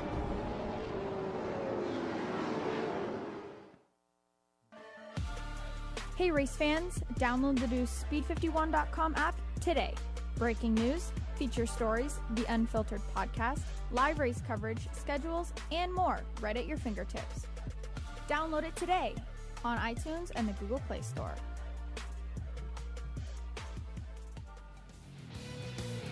Well, now that we have a brand new website, check it out, speed51.com, all new. New look. Don't be alarmed when you go there, because it is completely unlike anything we have done before, and we hope that you enjoy it. Bob Dillner, Casey LaJoy, 8:08 in the morning. Got a lot of good guests coming up here on the Morning Bullring, including some calls out west. We're going to wake some people up out of bed because they're very important to talk to. But first, before we do all that, let's go to In the News, get you caught up with everything going on, as I always say, in the world of short track racing with Zach Evans. Hello. So, we'll start off with some more races that we didn't cover in the first segment. Starting off with Stuart Friesen winning the 71-lap Carl Van Horn tribute at Orange County Fair Speedway over the weekend. Mr. Freeze. Mr. Freeze picking up the win in the big block modifieds over Brett the Jet Hearn. More of those dirt track nicknames. Yeah. I still like Stuart. He's so cold, he's freezing. I don't like it. I don't like it. Mr. Freeze is better. That definitely needs some workshopping, for sure. It does, a little bit. Billy Pouch Jr., also a winner this weekend, won the 30-lap modified feature at New Egypt Speedway. Started 16th, worked his way to the front. Busy man in that race. Jersey. I went to New Egypt Speedway when it was a paved track. Now it's a dirt track. Which one's better? I haven't been to it since it's been a dirt track. Oh. Y'all have to ask Jimmy Blewett. I thought you were going to give a snap answer there. Yeah. Boom. I was waiting for I don't know. I'm not sure. Verdict is still out for Bob It Dylan. has more nicknames now. That's true. World of Outlaws Sprint Car Series 1 race, unfortunately, did not happen at Devillville Speedway this weekend, but their first race of the weekend did. Logan Schuhart picking up the win. I don't know if you saw the highlights on YouTube or anything like that, Dirt Vision, but he had a pretty nice little battle with Darren Pittman as he was working his way through the field, and then had the battle with his teammate Jacob Allen for the win, ultimately picking up the victory at that famed dirt track in Texas. Is that what you got? That's news. We also have plenty more coming on Speed 51. Then at the end, you say, and that's the news this morning on Speed 51. Yeah, we'll work on that. By the way, I missed that note. You missed one. I did? Yeah, you missed Hit me one. with it. Listen, David Stremme had an unbelievable battle at Virginia Motor Speedway last weekend. I forget the gentleman's name that he was battling with because it's not in front of me right now, but I watched the highlights, and what a race at Virginia Motor Speedway. David Stremme, Lethal Chassis, getting the dirt modified win at Virginia Motor Speedway. That place is racing. Was it this weekend or was it the weekend before? No, it was this past weekend. Okay. I think it was a Thursday race, honestly. Yep. So, and he talked about Peyton Sellers winning the Grassroots 200. That was on a Thursday. It was on. So I'm going to say It was on a Thursday. I was going to say this past weekend. That was late model stock. That's why.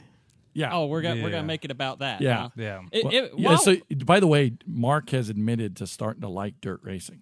I never didn't like dirt. I prefer asphalt or pavement racing. You know why he prefers asphalt racing over dirt racing? Because dirt is dirty. Yeah, he doesn't have to clean as much. Right. Very true. Which I completely understand. I don't mind getting dirty. Well, since we've mentioned David Stremme, I am going to make a shameless plug here from a story for last week. But David Stremme, Lethal Chassis, was part of a deal to put together a chassis for Chris Morris, who was a racer down in Texas. We did the story on Speed 51. This was admittedly 2 weekends ago, but he picked up his first career win in that car that is made accessible for him as a paralyzed racer. He actually got hurt training to make his Supercross debut. He had worked his way up the motocross ranks to become an AMA Supercross rider in the 250cc series before he had that incident.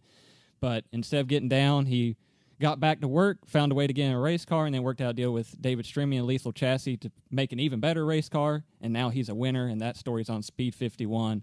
And I just wanted to plug that real quick because it's just a really cool story, and it was a fun interview to do with Chris. You know, he was a guy that had every reason in the world to be mad at the world, but that's not him, and that's why he was a winner a couple weekends ago down in Texas.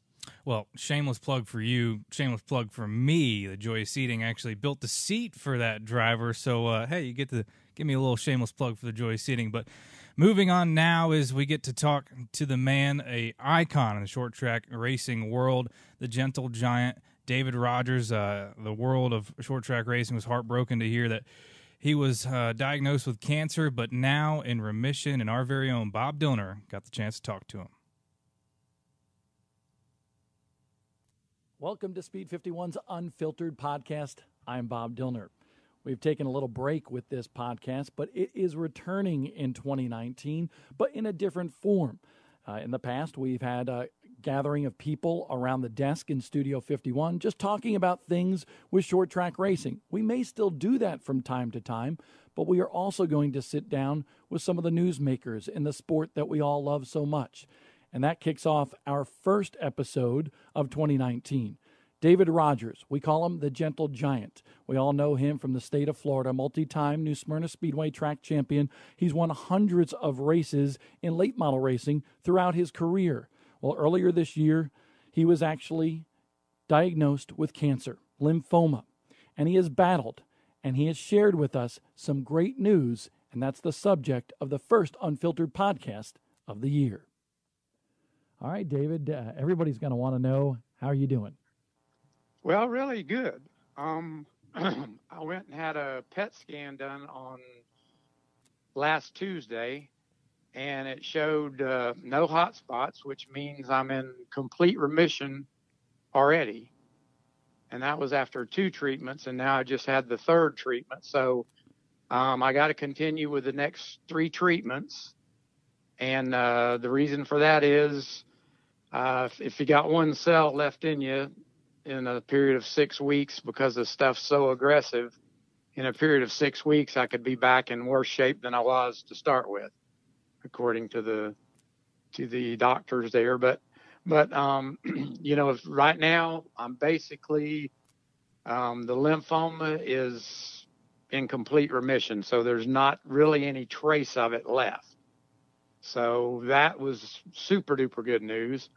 You know, I'll still have to go through the whole treatments, and then I've you know, they did the ileostomy because kind of sort of the surgeon kind of panicked when he got in there. I had such large tumors that he should have left them in there, which kind of sounds crazy, but the type of lymphoma that I have was so aggressive that's what made the tumor so large, and that was what was causing the pain and what have you. So he just made a decision to remove all that, and when he did, finding out it was lymphoma, they found out that they could have treated it with the chemo and not had to do all the removal that they did.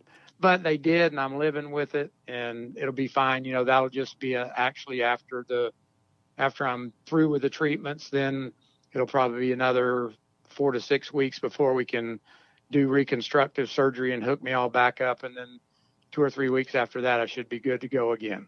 So when you heard the words remission, what was your feeling? Kind of that, you know, it just took me. It broke me up like it did now. Kind of the same way when they told me I had cancer. You know, it's like, I just raced 2 weeks ago. I don't have cancer. You know, so I kind of, and then when they told me in 2 weeks that it was in remission, and I said, well, what does that mean? You know, that means that you've killed part of it, right? You know, or it's the treatment's working. And they said, no, it's working exceptionally well. And that's what they told me to start with. They said the stuff that I have is so aggressive that it's going to be, and they said, but that's a good thing. And I'm like, yeah, right. It sounds good to me, you know. It sounds to me like I need to cancel Christmas, you know. And they said, well, no, it's good because it's so aggressive. When we put the chemo in, we put the medicines in, it's going to attack the medicines, and that's what it's supposed to do because the medicines will kill it. And I'm like, well, it doesn't make sense to me, but neither does all these new setups that I'm running in a race car. So let's go for it, you know? So, yeah, it cracked me up. It really did. It made me appreciate, sorry. It's okay. It made me appreciate all the prayers that I've been getting. David, you've had an unbelievable support team. There's a hashtag, #DefeatItDavid. We've seen the stickers on race cars, and I'll make this question just a little bit longer so you can collect yourself a little bit. Sure. But I think, you know, if you look, I'm sure you've gotten calls, texts, you've seen some of the stuff on the various forms of media and so forth. There were so many people praying, you know, just pulling for you. What were some of those conversations, some of those texts, and what did all that mean to you? Well, it's from all over the country. It's from people that I didn't even know knew God or praying. You know, when you're around the racetrack, it's you know, everybody thanks God for this and a safe race and stuff. But I don't know. It's maybe unfair to say that you don't, because we race Saturday nights and Sundays, and you know, there's not a lot of church. There's a little church at the racetrack that people go to and stuff, but you don't really realize how powerful people are. And it's everywhere. And I've got calls from everywhere. I've got cards and letters from everywhere in the U.S. People that have been fans of mine for 30 years that I didn't even know. But they've watched me race every speed week, you know.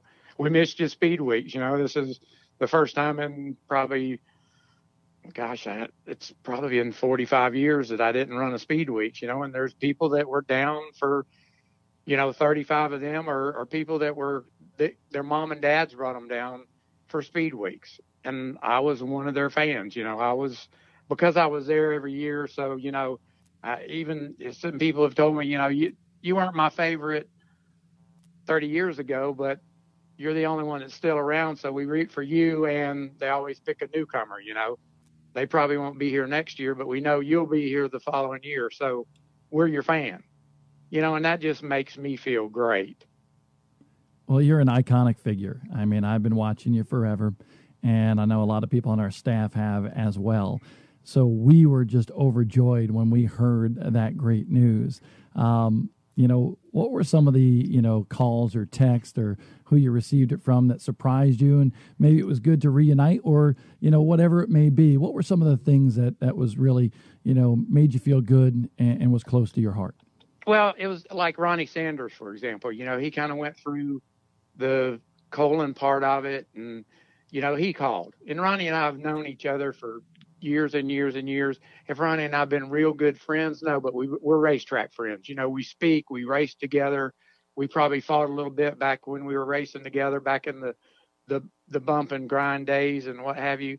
But we've always been friends. And for somebody like that to take the time to reach out, call you and say, hey, you can do this. I went through it. It's not easy. It's not fun, but I made it through it, and there is a light at the other end of the tunnel, So people like that give you uplifting conversations of what they've had, have people that have called it out of the grandstands that have talked to Steve Holland in the stands. And, we talk to Steve every year, and, my wife had this kind of surgery, and yeah, it's hard, or she had breast cancer and she's through it now, or she still has to go get treatments, just those touching stories.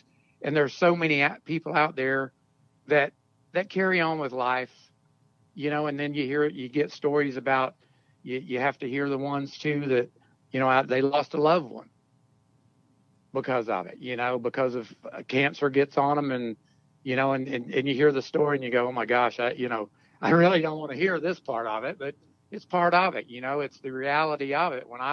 When I first got it, that was something I had to struggle with, because like I said, I'd raced 2 weeks before I went and had the surgery, and my surgery was supposed to be a little small deal. I mean, we were considering me racing speed weeks was the plan. And then, then it snowballed. And so I could see how people's stories meant so much to them and how they meant something to me too, that I understood it. I understood where you're coming from. You start out in a hole because, like, anytime somebody comes and tells you got cancer, and I always thought lymphoma, over all the years of my life, if you had lymphoma, you were just done, and probably 20 years ago, you may have been done. But the medicines and things have changed to such that, and then I hear those stories, well, I lost a loved one, and they were way simpler situations than what I was in. So, I mean, those are downtrodden. I mean, those bring you down, but then again, it makes you feel that, hey, you got to fight, and all these prayers and people that are fighting for me lift me up, lift me out of that hole. And that's really what's happened. I lost my dad to cancer, so I understand what you're talking about. But me, as the son of a person who lost somebody from cancer, it makes me, even more concerned about people that do. And then the stories like yours are just marvelous, honestly. It's a blessing from above. Sure. And I think the biggest thing, David, that I can feel, not only from the community, but man, your team, your wife, your family were so behind you every step of this entire situation. And I know it's got to be hard to talk about, but at the same time, I know that's very important to you. Yeah, it is. And it's emotional. I was never a big crybaby, but I blame it on the chemo. I cry at TV shows now, and somebody wins the race, and I watch on your stuff, watch races, and somebody wins and see some of them little kids and how happy they are about winning a race, and it just cracks me up. I go to crying, and it's like now, I'm just happy about it. It just my emotions are close to the surface now. I know what my wife used to always tell me when I go, "Why are you crying? We just wrecked tonight. It's no big deal. We can fix it." Well, I don't know. I'm just crying. I'm like, "Geez, woman." Now I cry before she does. So, but she has, like you said, she has been a trooper. all the people at my work all my friends at work have been super good to me. My brother, not so much. He's kind of running me off from my business that I've been running for 35 years. But after he finds out that I'm not dying, maybe he'll let me do my job again. But we'll be all right. But yeah, it's Bob. It's everybody has been pushing. I've had very little downtime. I've had very little times that I was depressed. That I don't want to be here. I give up. I'm tired of this fight. I'm tired of being sick. I'm tired of feeling bad. I went forever. I've wrecked so many race cars and pretty bad wrecks and not so bad ones. And it's kind of like every day after the wreck, the first day's bad. The second day's the worst day. And then after that, you start getting a little better. But this stuff wasn't that way. It was every day you would be a little better. And then the next day you would be way worse than you was 2 days before. And that's hard to cope with because it's like you're not getting fixed. And being a race car person, you get real impatient, I find. That's been one of my virtues, and I've looked at this thing that I'm doing now. It's kind of like the snowball derby. I always start in the back of the snowball derby, and that's how I figured this thing. I started in the back. I'm as low as I can go. There's maybe 2 or 3 people lower than me, but slowly work your way to the front. Don't worry about getting there in 10 laps. Just slowly work your way to the front.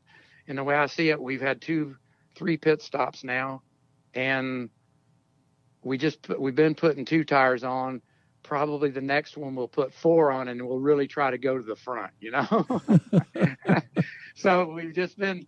And Ricky, I probably need to send the bottles of me all hooked to the chemotherapy. There's 5 different bottles that they hooked me to. And the first time it took 8 hours. It was a long pit stop, but they've got quicker on that. The last one I did was like 4.5 hours of different, I call it rat poison, that they're putting in me. But so I probably need to send those copies of those chemicals to Ricky to see if they're approved or not.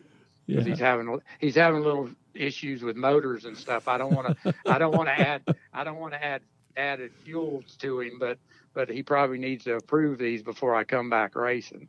Well, I could definitely see that you've been paying attention to everything that's going on for sure, and I think that's pretty cool. But you kind of alluded to it. For those that haven't been through the process, how difficult is it?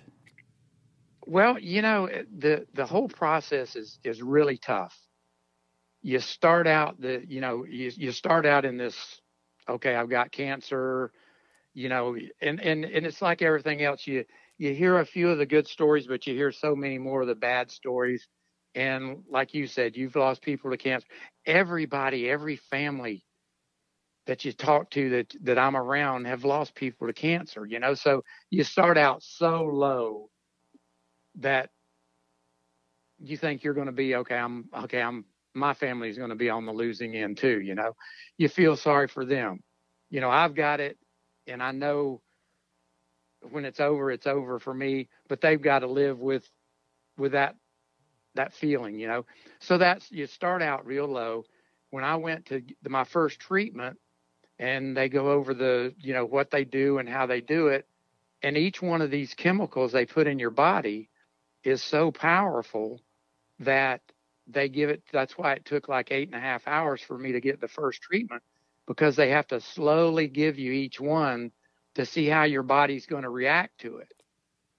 And so they don't want to give it to you too fast, because if you have too much of a reaction and they give you too much, then they can't reverse that part. So the medicines can kill you. They can put you into shock, and they can do things. So they slowly give you that treatment.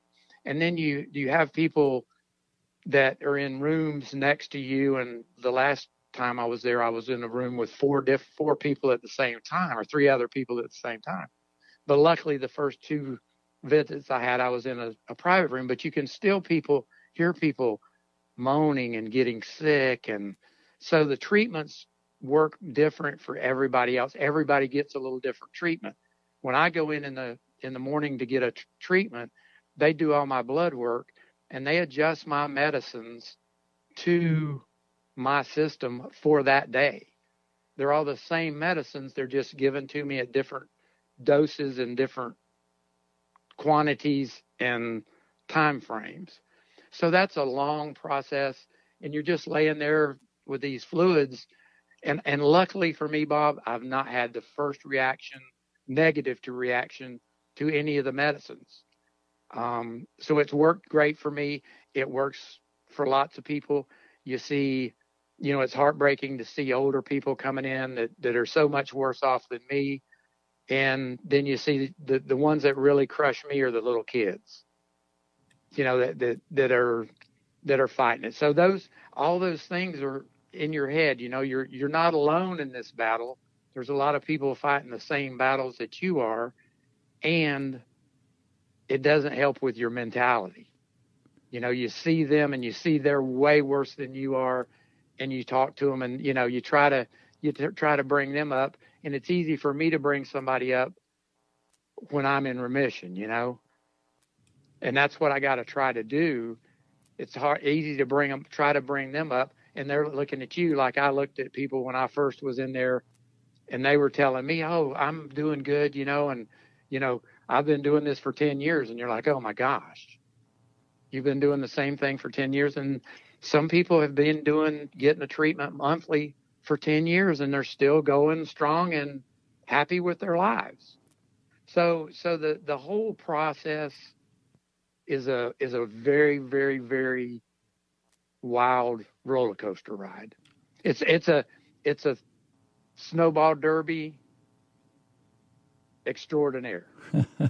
It really is. You're in a crash, or you miss that crash, and you're happy you missed that crash. And the next restart, you get door slammed and knocked back, and you're behind 5 other cars again, and you work and get past them. And that's kind of how my mentality. Of course, I am a racer still, and that's my mentality. I look at all this stuff as, okay, we've spun out racing before, we've crashed racing before, we fixed cars, and we finished races with cars that were beat and battered, and that's the way I'm going about it. So, and it's definitely a journey. And I'm glad that you and all that you do and all the people are in this journey with me. And I try to keep people informed simply because I didn't know, a good friend of mine, Pete Orr, passed with cancer, years ago. And I didn't get close to Pete when he was doing the treatments. Kind of sometimes I wish I would have, but now I understand why he was kept apart from everybody, because it's hard. It's hard to go see somebody that's doing what you love to do, and the chances of me getting back in there and doing that again are slim. I'm going to fight to try to do it, but the things that you're going to have to give up, that you may have to give up, those are the toughest things for everyday psyche. My biggest thing right now is staying alive. That was what I sat down and I told all my racing guys. And when we got Bubba to drive the car speed week, I said, guys, I ain't concerned with racing right now. I love it, and I want to be part of it if I can be. But right now, I need to be worried about being alive. This is a reality check for me. Racing is not my life. I used to think it was. It's not. Life is my life. And then I'll do racing. Yeah, you probably need to talk to my wife, honestly, because she'd like to hear that from you to impress that upon me as well. The whole situation seems like an eye-opening experience. And like I said, we've been praying for you. My family and I with my son before we go to bed. You're in our prayers every night. And we're so happy. Listen, my wife sees a lot of my texts that come through on my computer. And, right. and when I got that text that you were in remission, I mean, literally 30 seconds later, I had a text from my wife, telling me the good news. And so we were just overjoyed, with that good news. And I know a lot of people are feeling that same thing. And we want to know now, okay, what's the next step? What's the process? Well, for the you? process is I have to go through, like I said, I just went to another chemo on this past Tuesday. I do the chemo treatments every 21 days. So I've got 3 more. The last one will be June the 11th.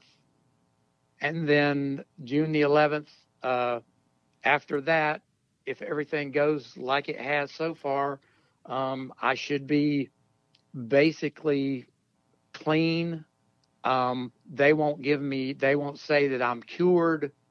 They said that takes 5 years. Said if I do these PET scans, it'll be like first time it'll be like in 3 months, and then 6 months from that. And then they'll stretch them out. And then if I stay clean, I'll do them like once every 6 months or once a year, maybe. And they said, in 5 years, if you've tested clean for 5 years, then we'll say you're cured. But till that time happens, you're not cured, because like they said, when I got all excited and I said, oh, there's none in me, so we can quit the treatments and I can, heal up from the chemo, and then I can go get rehooked up, and should I be ready to race for the 4th of July race? And they're like, no, that ain't happening. You got to go through the whole process.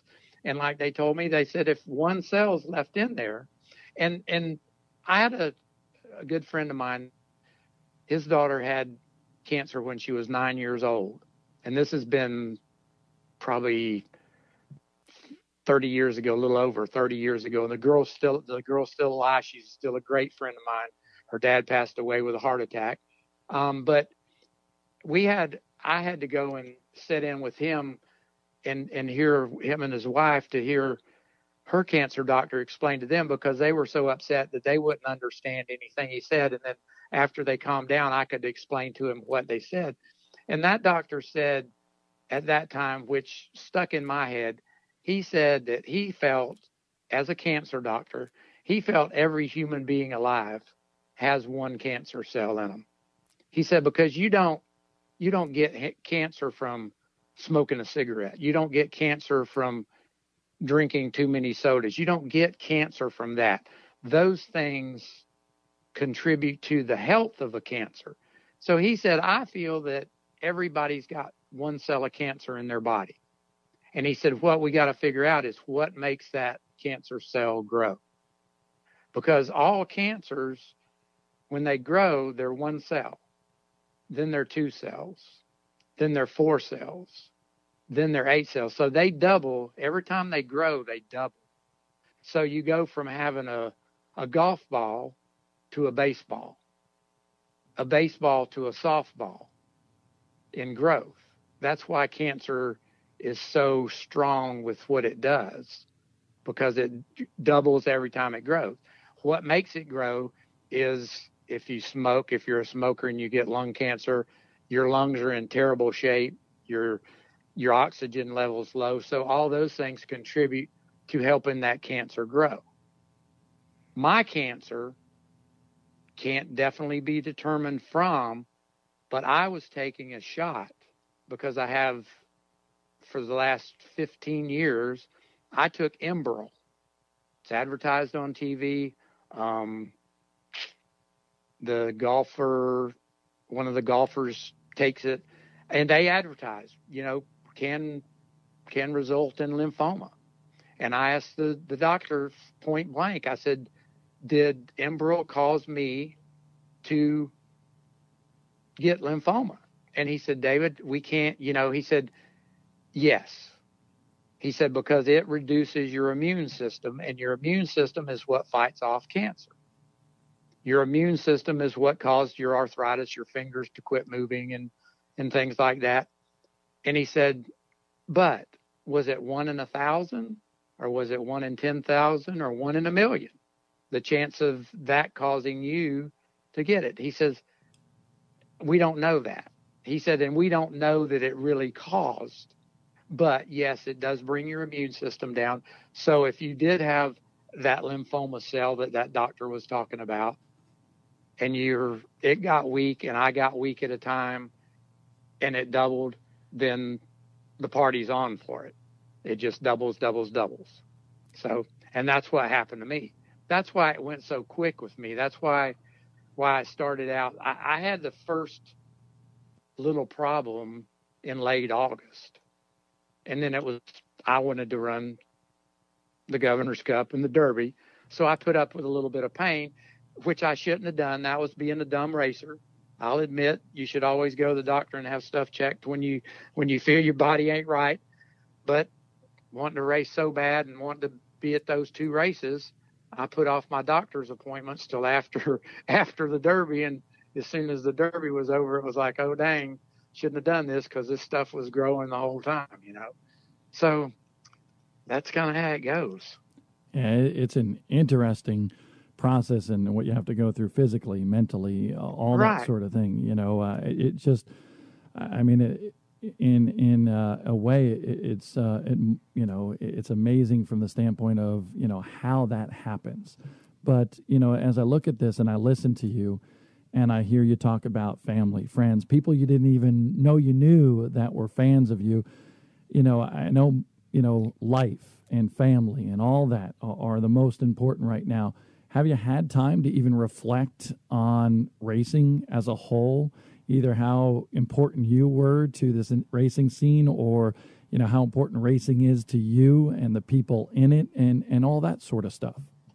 Right. That's always been me.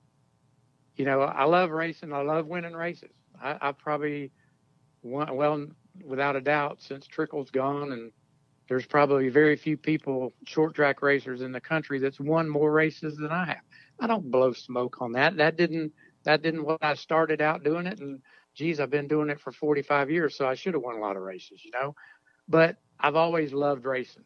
I always support racing. I always try to bring racers up, young racers. I'll help them any way I can because of my love of the sport.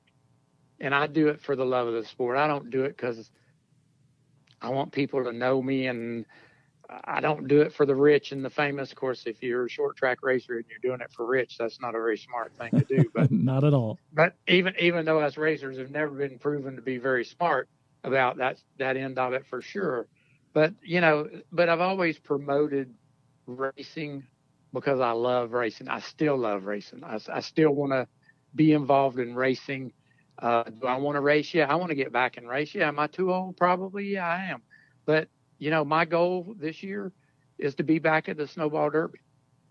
It's a long-term goal, and my guys are going, well, what about this?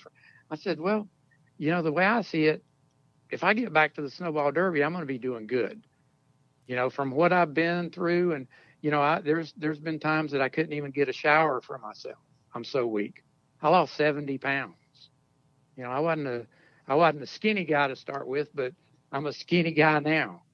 I was wearing 36 on the verge of 38 pants and 32s. If I don't pull the belt up real tight, it'll fall off my butt now, I have to be careful when I walk. I got the pants on the ground syndrome, but, and little things like that, the normal things in life, opening a thing of shampoo or a flip top or something, or even like when I finally got back in my truck to come to drive to the race car shop one day, and I couldn't, with my right hand, I couldn't turn the key on.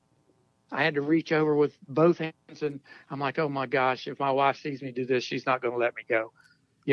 It took both hands to turn the ignition key on. That's how weak I was.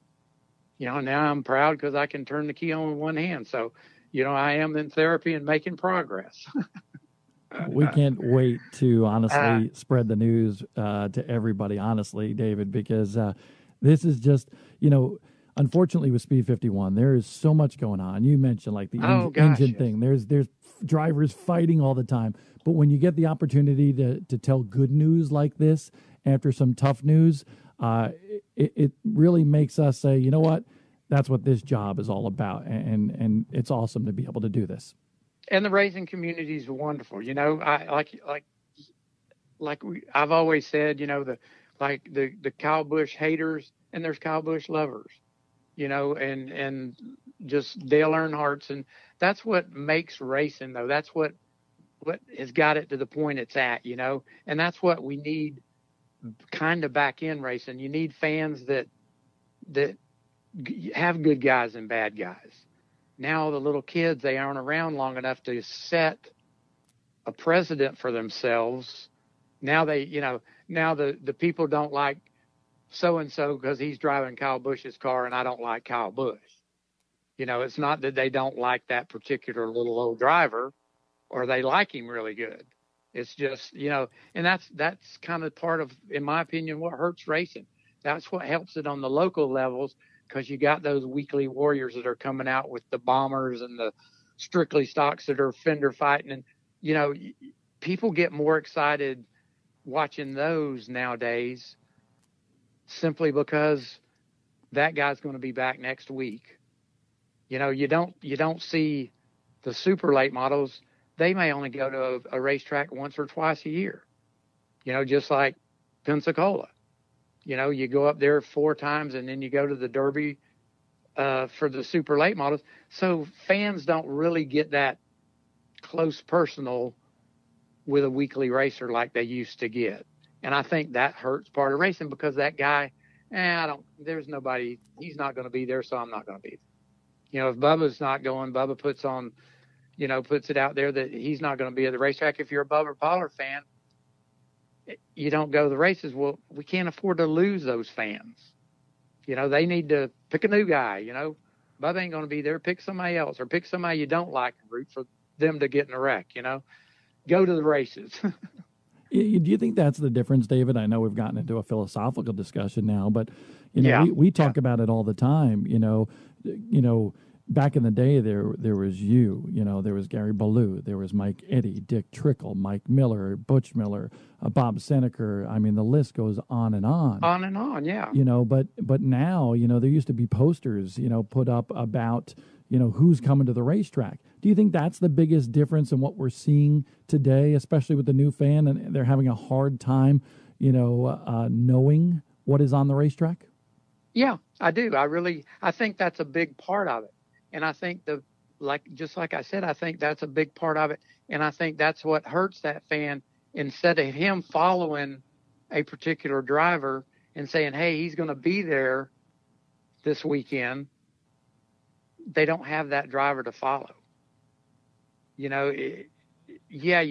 going to be, the Snowball Derby is going to fill up because it's the Snowball Derby. But just like the Governor's Cup, for example, they struggle over there because they don't have those big names that is going to be there. Used to, there was big names that ran at St. Pete and Auburndale and Palm Beach or the Hialeah racetrack. And Governor's Cup, 3 or 4 of those guys, the name guys from those tracks, would come to the Governor's Cup, come to New Smyrna, or come to Tampa when the Governor's Cup was at the old fairground, at the old racetrack in downtown Tampa.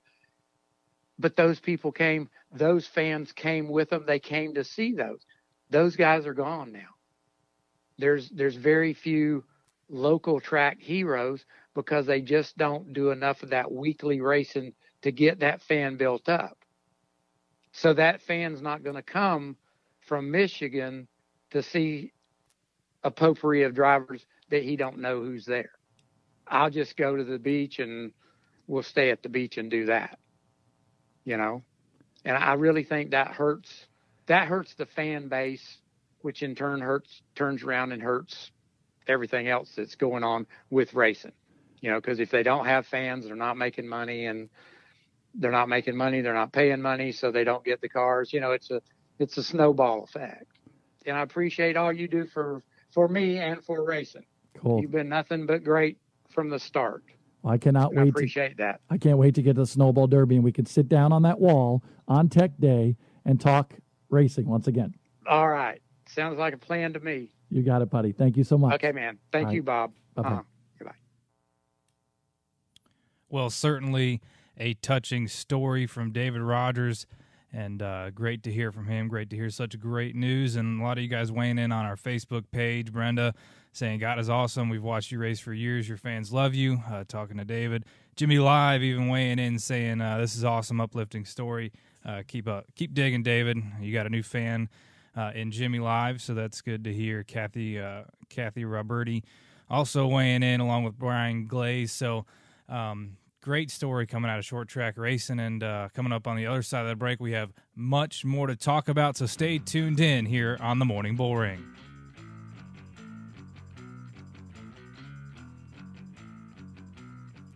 It's Bristol, baby.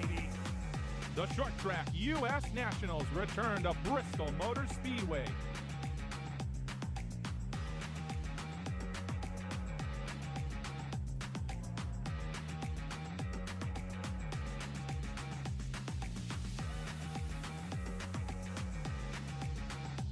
May 31st and June 1st.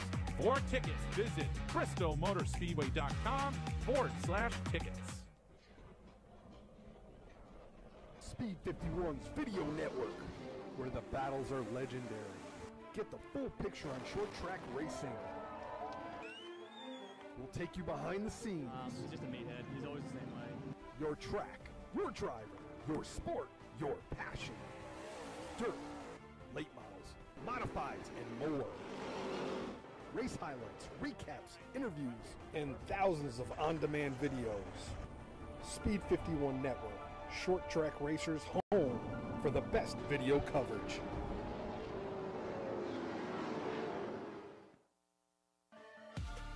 Hey race fans, download the new Speed51.com app today.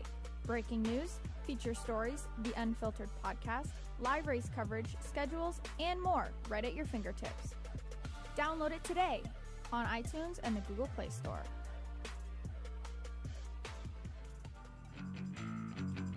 $8:52 in the morning here on the Morning Bullring, and it's time to talk more short track racing here at Speed51.com. I'm Casey LaJoy. Bob's having a little fun with Charging Charlie over here. How old are you, Bob? I am 5. Yeah, apparently. My wife and my mother tell me I act like I'm 5 years old, so I might as well be 5 That's years right. old, right? I mean, you're never too old to play with some little toy cars. You know what's really cool, actually, being a dad 5 times over is, you get, the boys that want to play with the Matchbox cars, as we used to like to call them, Mark. But the die-cast cars, the little 164s, and they got their dirt late models, they got their tour-type modifieds, they got all sorts of stuff there. And I actually get to play with them. And then after a while, my wife, Angie, she says, aren't the kids supposed to be playing with that?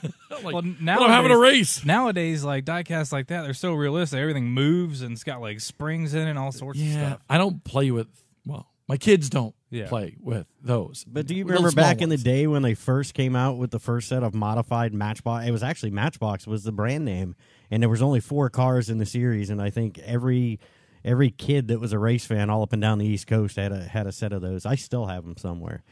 The one thing that Zach Evans didn't talk about in the news just yet. Some way to go, Zach. Big news breaking actually over the weekend about somebody we're going to see at Virginia Motor Speedway this coming weekend, and that is Timmy McCready, T-Mac, actually teaming up with Kevin Rumley, and that just legendary 6-car for the Rumley family. They are going to the King of the Commonwealth at Virginia Motor Speedway this weekend, so that's going to be a lot of fun to see how Rumley and T-Mac do up against some of the best in the business when we get to the King of the Commonwealth, that ultimate super late model show. Fast Track is also going to be on hand, so Virginia Motor Speedway, they kick off a very special season, and we are going to go to the PFC Performance Hotline right now. First-time caller, David C., thank you so much for joining us on the Morning Bullring. You're welcome, my friend. How are you doing this morning? I'm doing fantabulous. Come off a great event with the All-Star Circuit of Champions Sprint Car Series and UMP Modifieds the Thursday before the Richmond Raceway event, and packed house. So we're super excited. For me, as the marketing guy, it's a little more difficult because I'm doing back-to-back specials, and it's crazy. It is a little bit crazy. I didn't get a chance to see the All-Star highlights just yet from Speed Shift TV, but I did get a chance to see that fantastic finish of the UMP Modified race. I mean, what a finish that was. that was probably I will probably go out on a limb and say that's probably the best modified race we've had here. Yeah, that was great. David Stremme with the big win, former NASCAR star, getting it done at Virginia Motor Speedway. And, hey, man, this is a huge year for you guys and Virginia Motor Speedway. How much are you looking forward to this big year? 50th anniversary. That's why we kind of started off with this two special events at the beginning of the year. It really is special because it's also the 20th season under the direction and ownership of Bill Sawyer and his nephew Clark Sawyer, who is our general manager. And we have worked tirelessly, and by the way, this is my 20th season here. So been a long time. We've worked tirelessly trying to elevate the position of Virginia Motor Speedway amongst the dirt and asphalt short track ranks, and I think we've done it. We have one of the finest facilities anywhere, one of the safest facilities anywhere, and I'll put up our racing service and the kind of races we have here with anybody. So, we're super excited. Got a great year, as you well know, Bob, because we're going to be filming it for MAV TV. You guys are going to be out here, Speed 51, for the Fast Track World Championship, where we'll make history. It is going to be it'll end our 50th anniversary season, but here at the short track. $50,000 to win for a Fast Track Pro late model, crate late model event, and dang it, the darn thing pays $2,050 just to start. So it's going to be an exciting year. We got two $20,000 to win super late model shows, the King of the Commonwealth obviously this Saturday, and the USA 100 on June 15th. We also have two of the biggest mud bogs on the East Coast, and so we're excited about those as well. But it's going to be an interesting year. It's going to be a fun year, and you don't get but 150, so we got to do it right. Absolutely. We're looking forward to coming up to Virginia Motor Speedway with Speed 51 and looking forward to that Fast Track World Championship in mid-September. $50,000 on the line for the winner of that pro late model race, and going to be a lot of cars there. Let me tell you, we were expecting over. By the way, I got to thank you. You used a younger photo of me. That's so nice of you. That wasn't me, by the way. That was Tom Ryan, and he gets a lot of like, "What are you doing, Tom?" So I'm sure he's very happy that you just gave him that kudos right there. I love it, man. I love it. I saw that. And I'm like, by the way, I want to let the fans out there know we're going to have obviously we're going to have you guys, Speed 51, out for the King of the Commonwealth. Want to have a special announcement probably a little bit later in the week. Got some details to work out for it, but excited to have you guys come out and show us what you can do.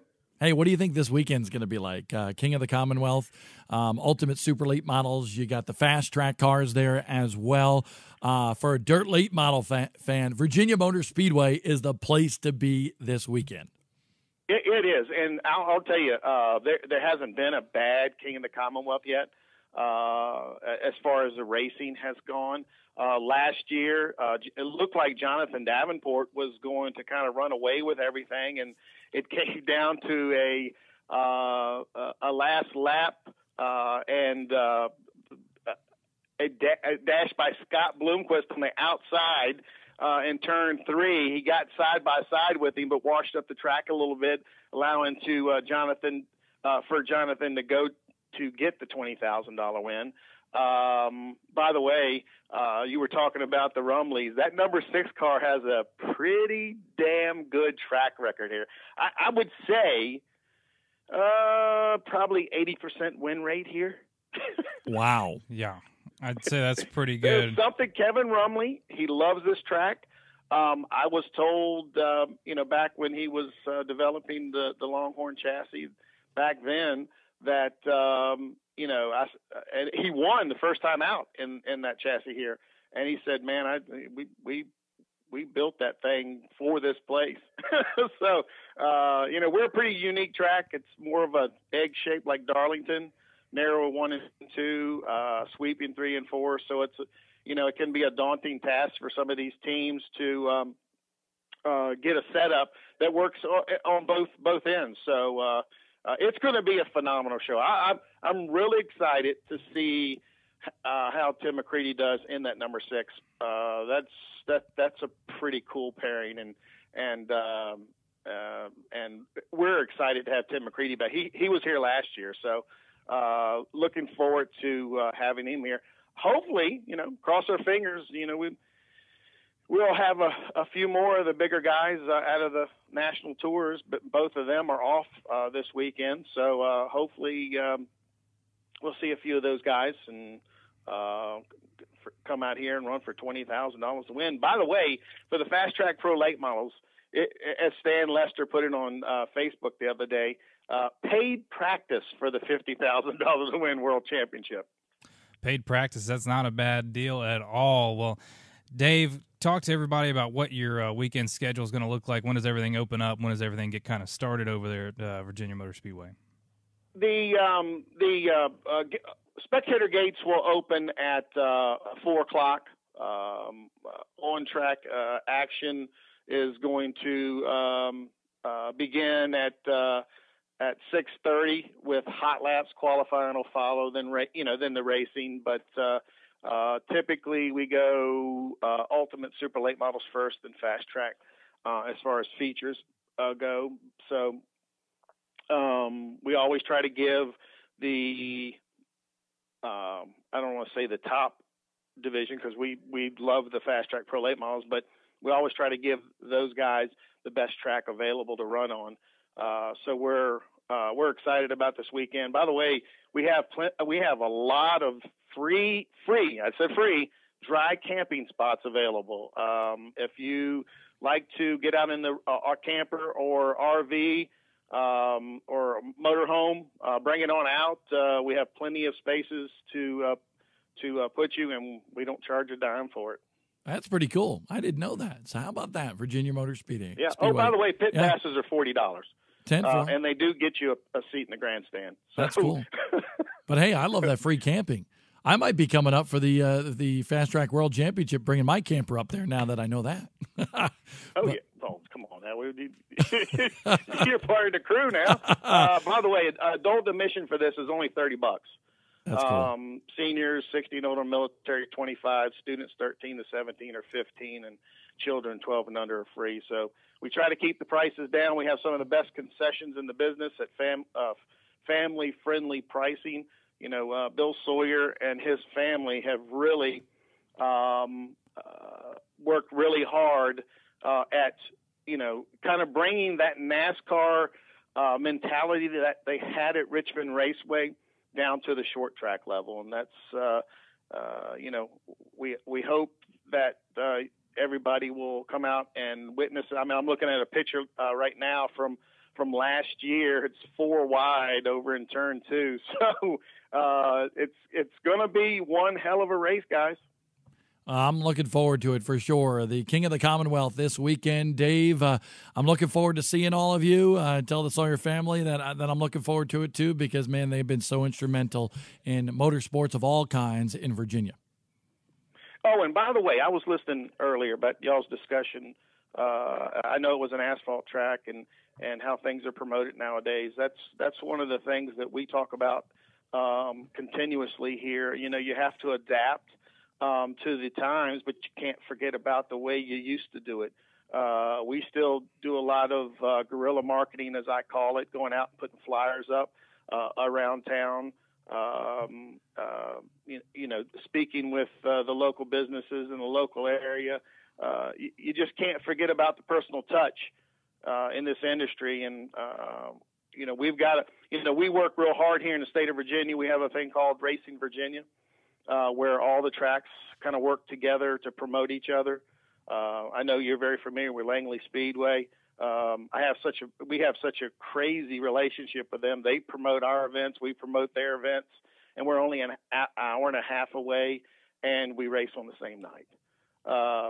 But for all of us to survive, you have to start making some partnership like we did with Richmond Raceway for the NASCAR event. We put a 3-day ticket package together for that Thursday night sprint car race with Tony Stewart. That worked extremely well. So got to remember got to remember where you came from, but you also need to be able to adapt and do things that maybe you don't think you should do, because it's a very today's generation lives on a phone, lives on a computer, and that's the way they like to consume stuff sometimes. It's funny, we'll do pay-per-views here, and you see people watching it in the grandstands. I'm like, okay, whatever. But I think they do it, for replays and stuff. But, it's a different game. I just hope everybody out there that watches your show understands that if you don't support your weekly racetrack, and it doesn't matter whether it's asphalt, dirt, drag racing, karting, it doesn't matter. If you don't support it, we're going to have a hard time keeping this sport alive. We've got to, because we've got to breed some new fans. Our fans are getting older. They are getting older. We're getting older for sure. The young upstarts. Oh, I know I am. The young upstarts coming through. I've been here 20 years, so but it's we're super excited, guys. You got a great show there. I check in all the time. And really appreciate you having us on. Really appreciate you coming out here and being a part of the King of the Commonwealth. It's going to be a lot of fun this weekend, Dave. We'll see you up there, Virginia Motor Speedway, King of the Commonwealth this weekend. Ultimate Super Late Models, $20,000 on the line. A great starting purse as well. And then the Fast Track Pro Late Models will be there as well. You love dirt late model racing, you need to be at the Virginia Motor Speedway this weekend. Yeah, I was surprised by the starting pay. You don't see that very much. It's pretty darn good just to start. Yeah, absolutely. And they do things right at the Virginia Motor Speedway. The Sawyer family, Dave, they do a good job. Obviously, the Sawyer family's been involved with racing in that region for a very long time, back to Richmond and so forth. So they know a thing or two, a little old school, little new school. That's what Virginia Motor Speedway is all about. So we got some more news coming up this morning as well, some races to look forward to as well, and for that we go back to Zach Evans.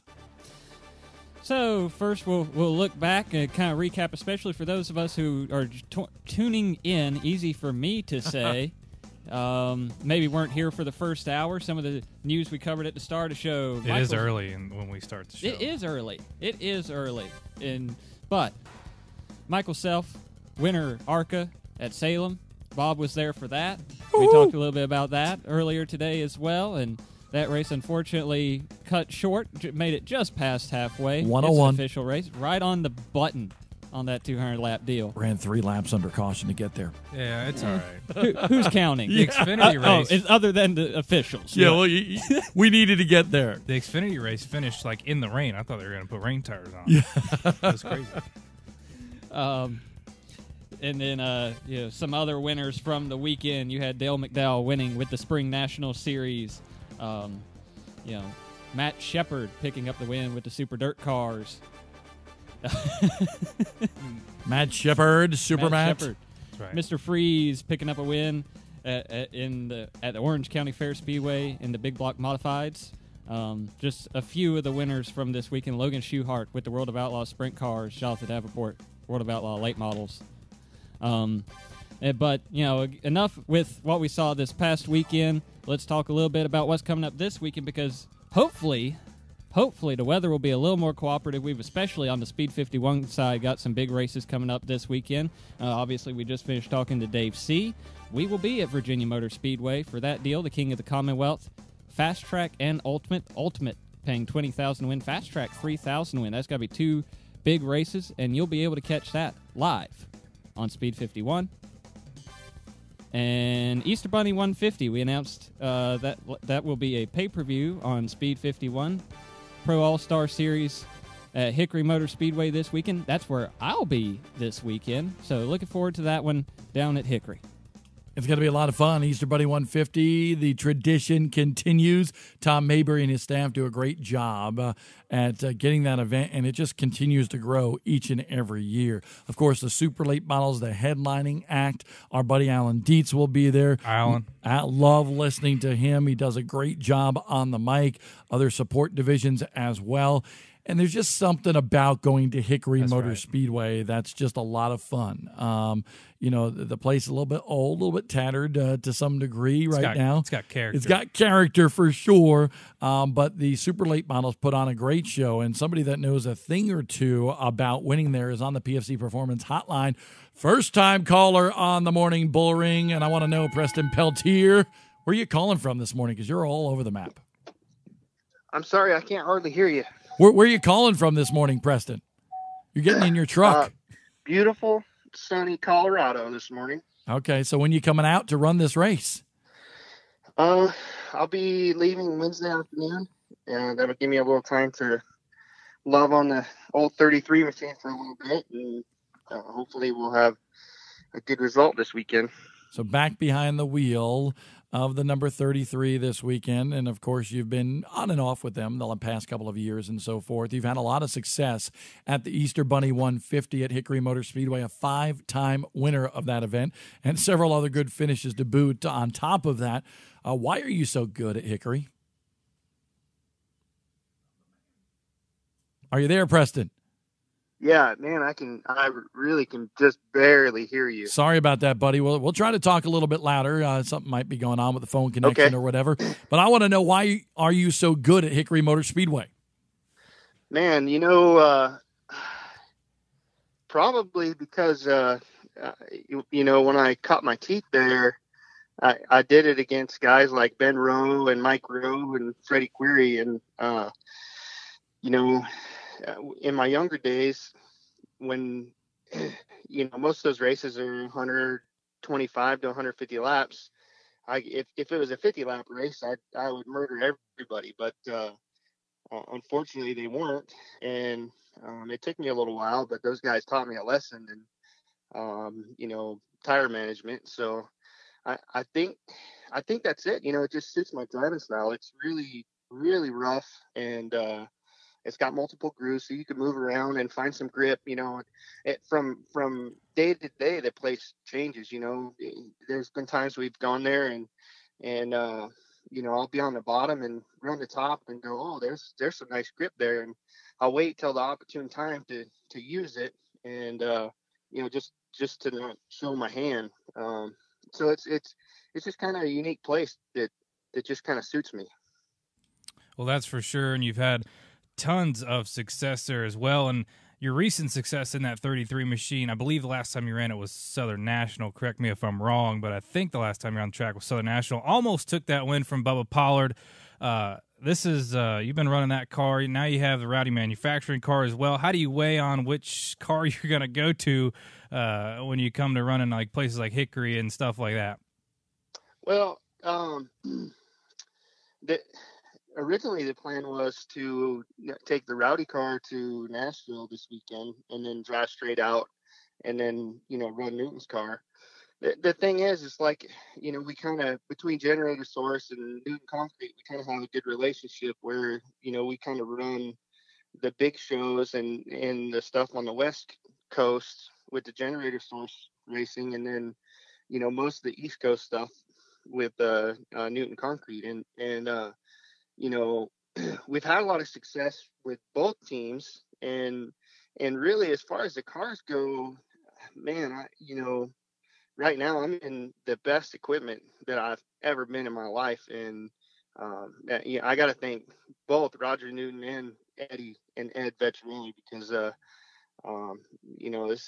this is something that you can only dream about in a lifetime, and here I get to do it, so it's pretty cool. I really appreciate those guys a lot. Hey, I got a really important question here. Casey loves when I say that. Yeah, because they're never important. Well, no, they are in this circumstance. Okay, obviously, you and Ashley have a beautiful little one. But did I see somewhere that another one is on the way? Yeah, we're expecting number 2 in September this year. That's pretty cool. So you're going to have another one with you at the Snowball Derby later on this year. How's it going to be? Yes. After being a dad of one, do you think number two, you're ready for that because now you're a seasoned veteran? Yeah, I think so. I gotta say, man, being a father, I've really enjoyed it. She does all the hard I was, work, though. Go ahead. She does all the hard work, though. I don't know about that. Oh! I think she definitely works hard. Man, having a kid is definitely a full-time job, and that's another thing I'm thankful for. These guys give me the opportunity where when I'm on the road, most of the time my family can come with me, so that's kind of nice. And so what I was going to say is being a father is definitely. I enjoy it a lot, and I think I enjoy it more so because I'm a little bit older. I don't think that I would have enjoyed it as much.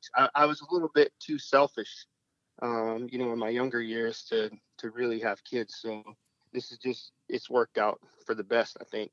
That's pretty cool. It's always awesome to see all of you at the racetrack together. I remember seeing you guys down at the Snowball Derby, and Ashley is just such a great spirit. I mean, she's always just pumped up and excited and so forth, and your biggest fan.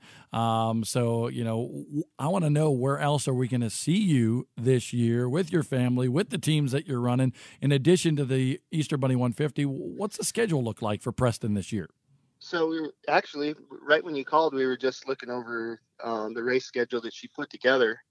It looks like we're going to go and run the Money in the Bank. We'll be at that one.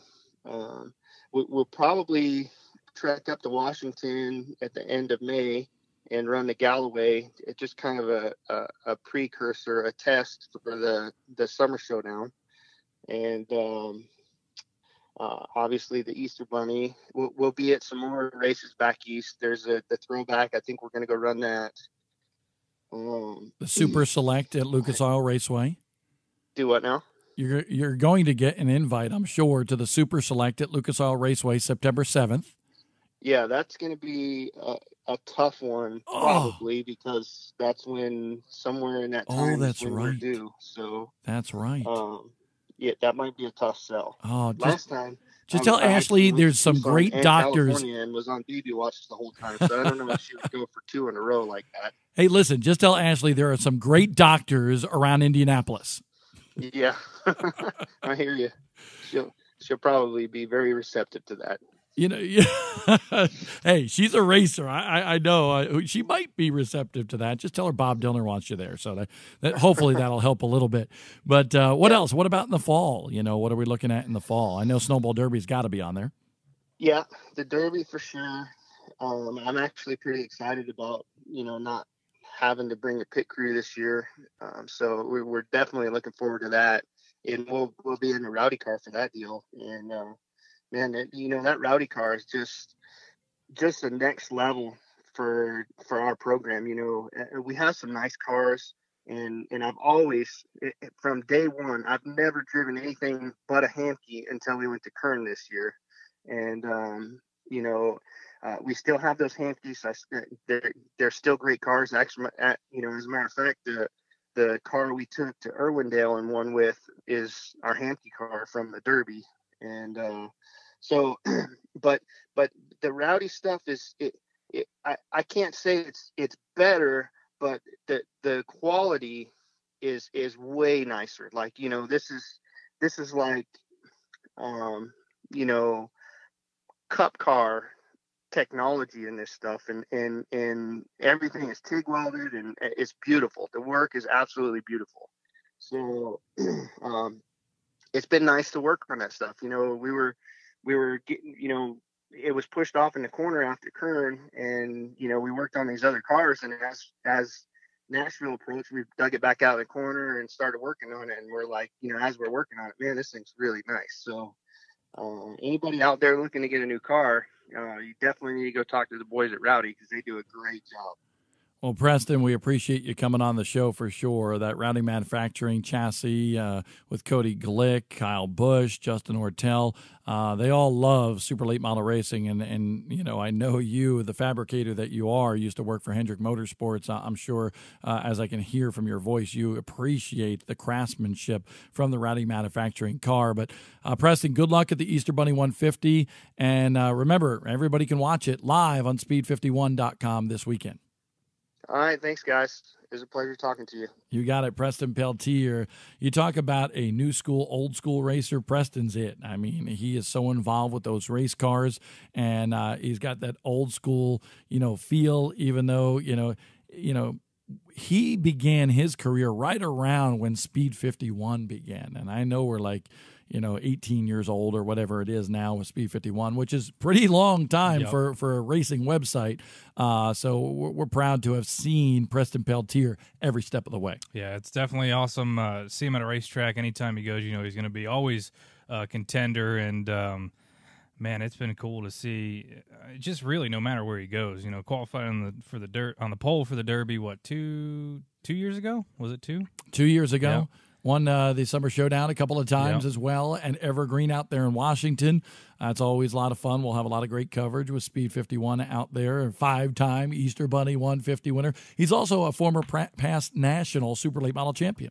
I mean, highly decorated. Yes, absolutely. He's one of those that we're going to be talking about in the Hall of Fame category. Yes, Preston, I actually said that about you.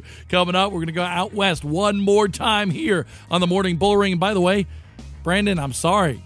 You booked too many guests. I don't think we're getting back to you. We're going to have short track discussion in terms of the draft next week on the Morning Bullring.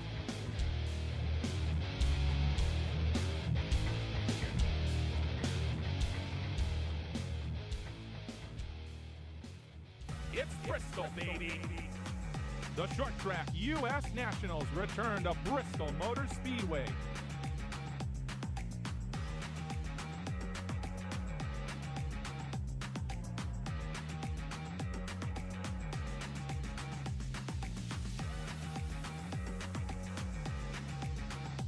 May 31st and June 1st.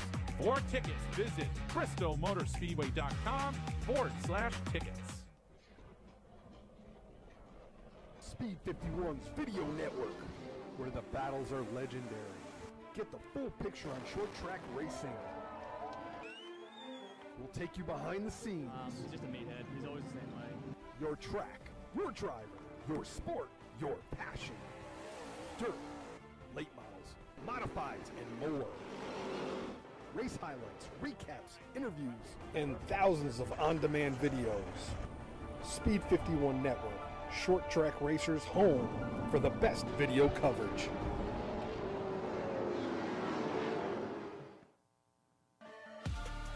Hey race fans, download the new speed51.com app today. Breaking news, feature stories, the Unfiltered podcast, live race coverage, schedules, and more right at your fingertips. Download it today on iTunes and the Google Play Store. A lot of racing coming up this weekend. Easter Bunny 150, Hickory Motor Speedway, live pay-per-view broadcast on Speed 51. Virginia Motor Speedway with the King of the Commonwealth, Ultimate Super Late Models, as well as the Fast Track Racing Series as well. So many other racing things going on this weekend. I think you have Carolina Clash at Carolina Speedway. You have the Toledo race for the CRA boys up there for the CRA Super Series. That's going to be a lot of fun. We'll have coverage from all of that on speed51.com. Zach Evans, I was kind of looking at him going, what else am I missing here? Because I know we have people all over the map this weekend. I know the Dirt Kings Tour is up in Wisconsin. They kick off their season. I believe the Icebreaker at the Dells Raceway Park has been rescheduled for this weekend. This past weekend just sucked, honestly, because Mother Nature just thwarted the efforts of a lot of promoters around America. Yeah, absolutely. Fairgrounds, I think, kicks off their regular season this week, coming weekend with the Pro Late Models also. Yeah, 100-lap race there as well. That was supposed to have taken place as part of the All-American 400 weekend. That race was canceled completely after 2 tries. Not 3 strikes, you're out. 2. The schedule is just way too cluttered, honestly, to be able to get that race in. The one place we did see racing was out west this past week, the SRL Spears Southwest Tour Series in action at Roseville in California, All-American Speedway. And I saw some of the highlights there. It was awfully interesting. Let's go to the PFC Performance Hotline right now and speak to a Team PFC driver, Jeremy Das. Das, did we wake you up this morning, or were you actually up this morning? I was up this morning. That's good. You have your coffee. You ready to go? You sound a little bit more awake than you did last time. Yeah, I'm doing a little bit better than last time. I think we may be later in the show than last time we called him. I'm not sure. Right about the same time. He was actually. I think it's about the same. Yeah, he was in bed last time. Oh, yeah. So sometimes you just got to get your beauty sleep, man. Yeah, well, he needs it, right? You need it, right, Jeremy? I do love sleep. So paint the picture for us. It's 6:25 in the morning out there. Are you still in your pajamas? Are you eating your cereal? You having a cup of coffee? What are you doing? No, I'm all dressed up after this call. I'll probably just be getting ready to go work on race cars. It's not a bad place to go. Yeah. Well, not a bad place, especially since this past weekend you might not have much work to do, at least on your race car, because it looked pretty sporty there this past weekend at Roseville. Yeah, it was pretty good. There's still a little bit of work to do. There's 3 cars we maintain, and mine still had a little bit of body damage, but we'll get it done. We'll get our own maintenance up and ready for the next one. Racing against Derek Thorne there at the end, you guys have gone toe-to-toe so many times. I mean, just talk about racing with him. Got to be one of the fiercest competitors out there on the West Coast. Yeah, I thought it was a great race. He definitely made us work for that one, but I think that's short track racing for you. We did a couple bump and runs, and I know you guys only seen like the last 6 laps, but there's times before that we ran 15 laps side by side. So fans definitely got a good show, and I'm just glad we were able to prevail and come out on top. Taking a look at that race, it was interesting. I couldn't quite tell by some of the video that I saw online. I think Stephen Blakely actually posted it. I couldn't tell. Did you nudge him to get the lead? Or yeah. Okay. Yeah, I got into him a little bit. I saw my opportunity, and it was with 6 to go, and there was plenty of opportunity to get back to me, and he tried. We were able to hold him off. It seems like, honestly, to me, and I'll say this, I think rivalries are good in racing. We need to attract fans, and sometimes rivalries do that. Do you and Derek Thorne have a little bit of a rivalry going on right now? I feel like we have for a while. It's one of those things. It seems like we always end up racing each other on the track. We always find each other, but I think it makes us both better. He makes me work harder, and I make him work harder. Do you like him?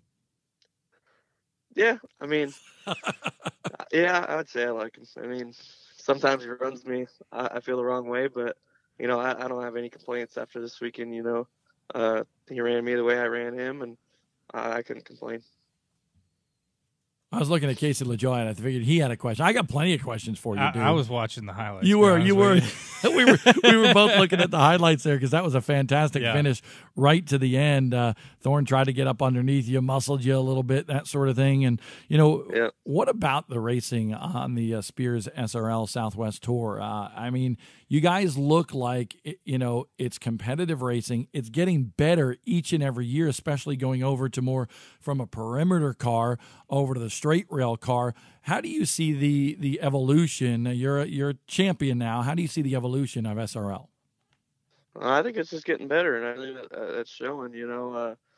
Our worst car count's 25 this last weekend, and that's pretty dang good for racing now. And the field's just so tough. I mean, I qualified 7th, and I was, I think, less than a 10th, or right at a 10th off, and I think 3 tenths covered the whole field. So that's pretty darn good. Well, you've been winning in a super late model, winning in a mini outlaw, but we have this big race that we like to call the Speed 51 Open here on the East Coast with mini outlaws. Are we going to see you coming out here in the East for some mini outlaw action, or what? We'll see if my schedule allows me. I really, really want to, but it just depends on if it conflicts with any of this stuff out here with the big cars. Here's the deal: if you come out to the Speed 51 Open, Jeremy, just because of our association from the late model side of things, Speed 51, you put a sticker on the car, we're going to give you 2 tires. All right. That's a good deal. All right. So you got to see if we can make it happen. Absolutely. How do you like those outlaw carts? I love them. You know, it keeps me behind the wheel during the winter. I didn't really get one until probably midway through the season, but you know, it's if you want to be good, you got to be behind the wheel all the time. I think that's why Colin Larson, Christopher Bell, those guys are so good because they're racing all the time, and I think that's what you need to do. See a picture of you on your Twitter page with your Outlaw cart. So we're going to keep on nudging you to come out to the Speed 51 Open, May 22nd, Millbridge Speedway, during NASCAR week here in the Charlotte area, just 20 minutes up the road. I'm going to have a lot of big announcements. The back row bonus, Zach Evans did that story last week. $25,000 on the line if somebody takes the option of going to the rear of the field and trying to come back through. And if they win it, they could win $30,000 that day. Larson's tried to do it 2 years in a row, and it hasn't really paid off. But maybe third time's a charm for him. It'd be pretty nice if it did. Yeah, I mean, listen, if you're a driver, if you don't have the cojones to go and do that, right. You're a wimp, okay? Right. So That's right. kudos to Kyle Larson for trying it. That's right.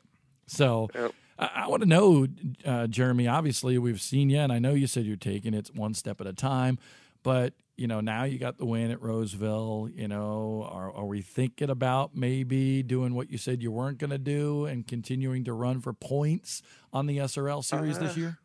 I still really don't know, you know. We're going to be at the next one in Vegas, and then we're just going to go from there, you know. I'd like to. It's just we'll see. Got to keep coming up with sponsor money and you know, keeping my dad happy, and you know, I'd like to, but we'll see. It does conflict with some races I want to do, so we'll just have to play it by ear.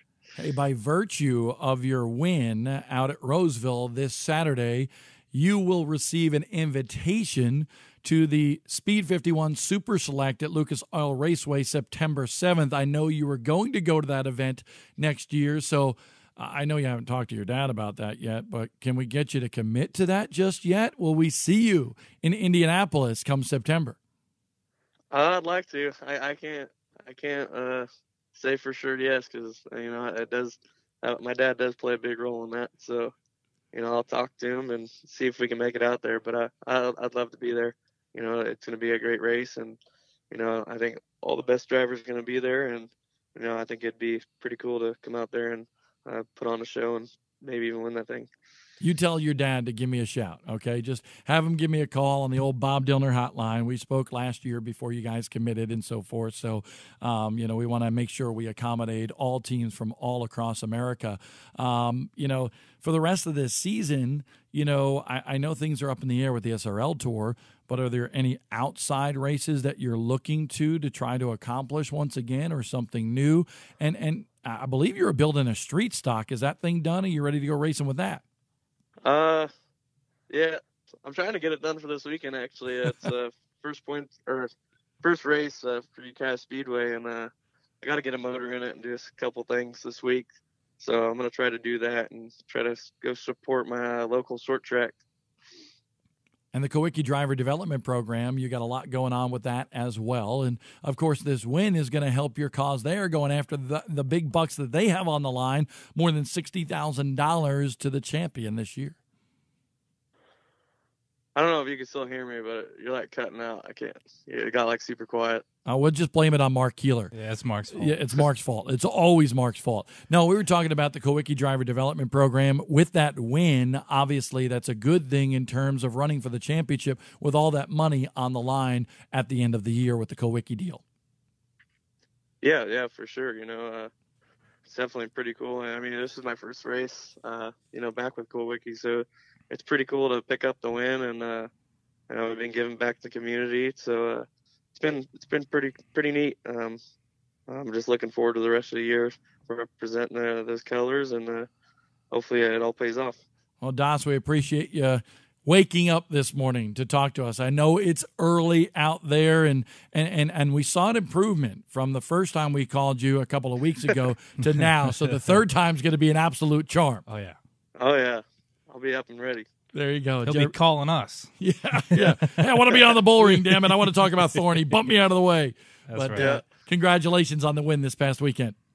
Thanks, Bob. I you got appreciate it.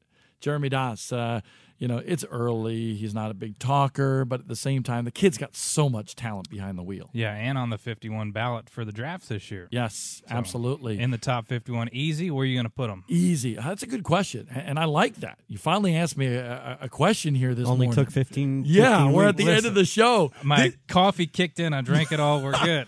This is the discussion we're going to get into next week. We're going to talk all about the short track draft, who's going to be where, who's going to be a sleeper, who's going to be number one. There's a few vying for it. Das is definitely in my top 10. I haven't sat down and looked at the list right now. Yeah. He's not my number one. Okay, sorry, Jeremy. But he's definitely knocking on the door, without me looking at the list, knocking on the door for the top 5, because I think the kid's got a lot of talent. Now, we may say he needs a little more coffee in the morning to be a little bit more energetic, that sort of thing. Yep. So everybody has something that they can improve upon, okay? Giovanni Bramani, a lot of talk about him. Yep. It's like pulling teeth in an interview with him. And if there's anything that's going to knock him down a few pegs right now, it is that. But that's where, everybody needs to look at the big picture and not just what you do on the racetrack. I think this year, like last year, it was kind of easy because it's like, all right, number one pick. I think it was an easy choice in Harrison, not for everybody, but I think for most people. And the year before that, it was Todd. There was a couple guys that you knew it was going to be between. This year, it's hard to really kind of until I sit down and look at it, I don't know who my number one is yet. Yeah, I have 3 that I'm looking at, and I'll say it next week, even though I plan not to be here on set next week. I don't know what your plans are. I don't know either. Okay, we'll have to talk about that. It could be Zach, Mark, and maybe Mamba or something like that. That's right. We'll put Zach Who here. knows? Yeah. But, I'm still looking at what I really want, honestly. And I am just one of, I think last year, we had nearly 75 people as part of the panel of experts that make this up. So you have dirt people, you have pavement people voting, you have industry leaders, you have race car drivers, you have former number one picks, you have NASCAR drivers, you have NASCAR scouts, you name it. A lot of these people rank the drivers, and then we take a cumulative average.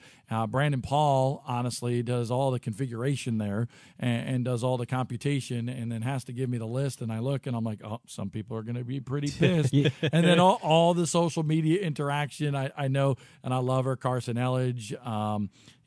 Grayson Raz has been outspoken before. There was a couple of other people as well. Who is the kid that ran Cannon East? Anthony Alfredo was a little outspoken last year in terms of where he was in the draft.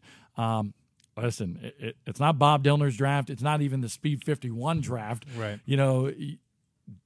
Put your talking on the racetrack, put your talking on the microphone, and get yourself out there on social media and so forth, and the panel of people will give you a vote.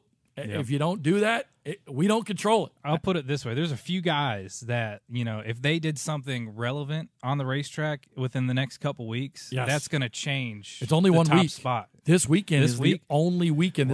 We are so far behind, honestly, because we don't have the ballot out because we've been working on this new site. We've been working on all the videos, all our coverage, and so forth. Honestly, we're about 2-3 weeks behind. Usually we have the ballot out for a long time. Right, so, and I procrastinated yes, for a couple weeks.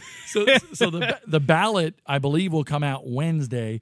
Everyone will have to get their vote in by next Tuesday. Then the tabulations will take place, and I believe it's next Friday, not this Friday, but the following Friday, that the number one selection will be announced. The schedule in terms of the announcement for all of the 51 selections will take place here over the course of the next week. We'll have the schedule out and so forth, so you can partake. And it's not just the top 51. Then we have the best of the rest, those who missed the cut, the top females. There are so many, the top modified drivers, top super late model drivers, top dirt drivers, you name it. There are so many different stories that come out surrounding the short track draft presented by PFC Brakes on Speed 51. So Brandon Paul and Zach Evans and everybody on our editorial staff going to be doing a lot of work. And then I know Tom Ryan's got some work to be done, even though he's taking a little vacation this week. He'll be back in time to cut all the cool stuff for when we announce that number one pick on April 25th. And I believe that's a Friday. You want a cool stat? Yeah. I was at Bristol, I guess that was 2 weeks ago now.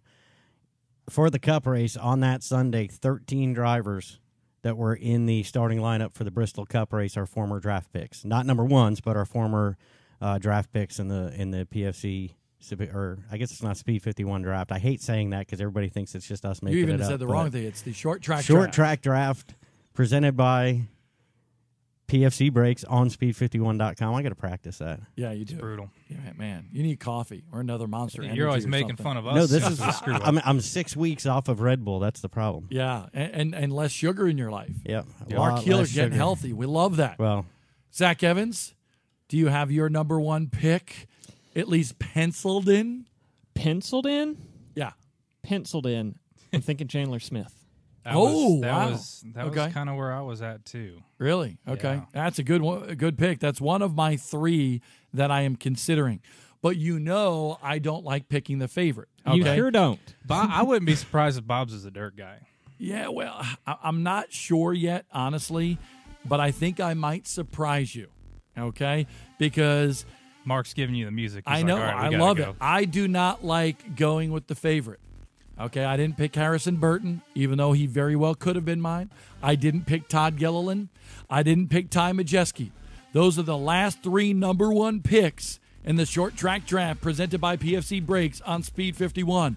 Next Monday morning on the Bullring. That's what we will talk about. And, of course, if anything big happens, because there's always a little controversy coming out of the Easter Bunny 150 and all the great dirt racing action at Virginia Motor Speedway. If you can, get out to those racetracks, Hickory Motor Speedway and Virginia Motor Speedway, this Saturday night. Thanks for watching the Morning Bullring.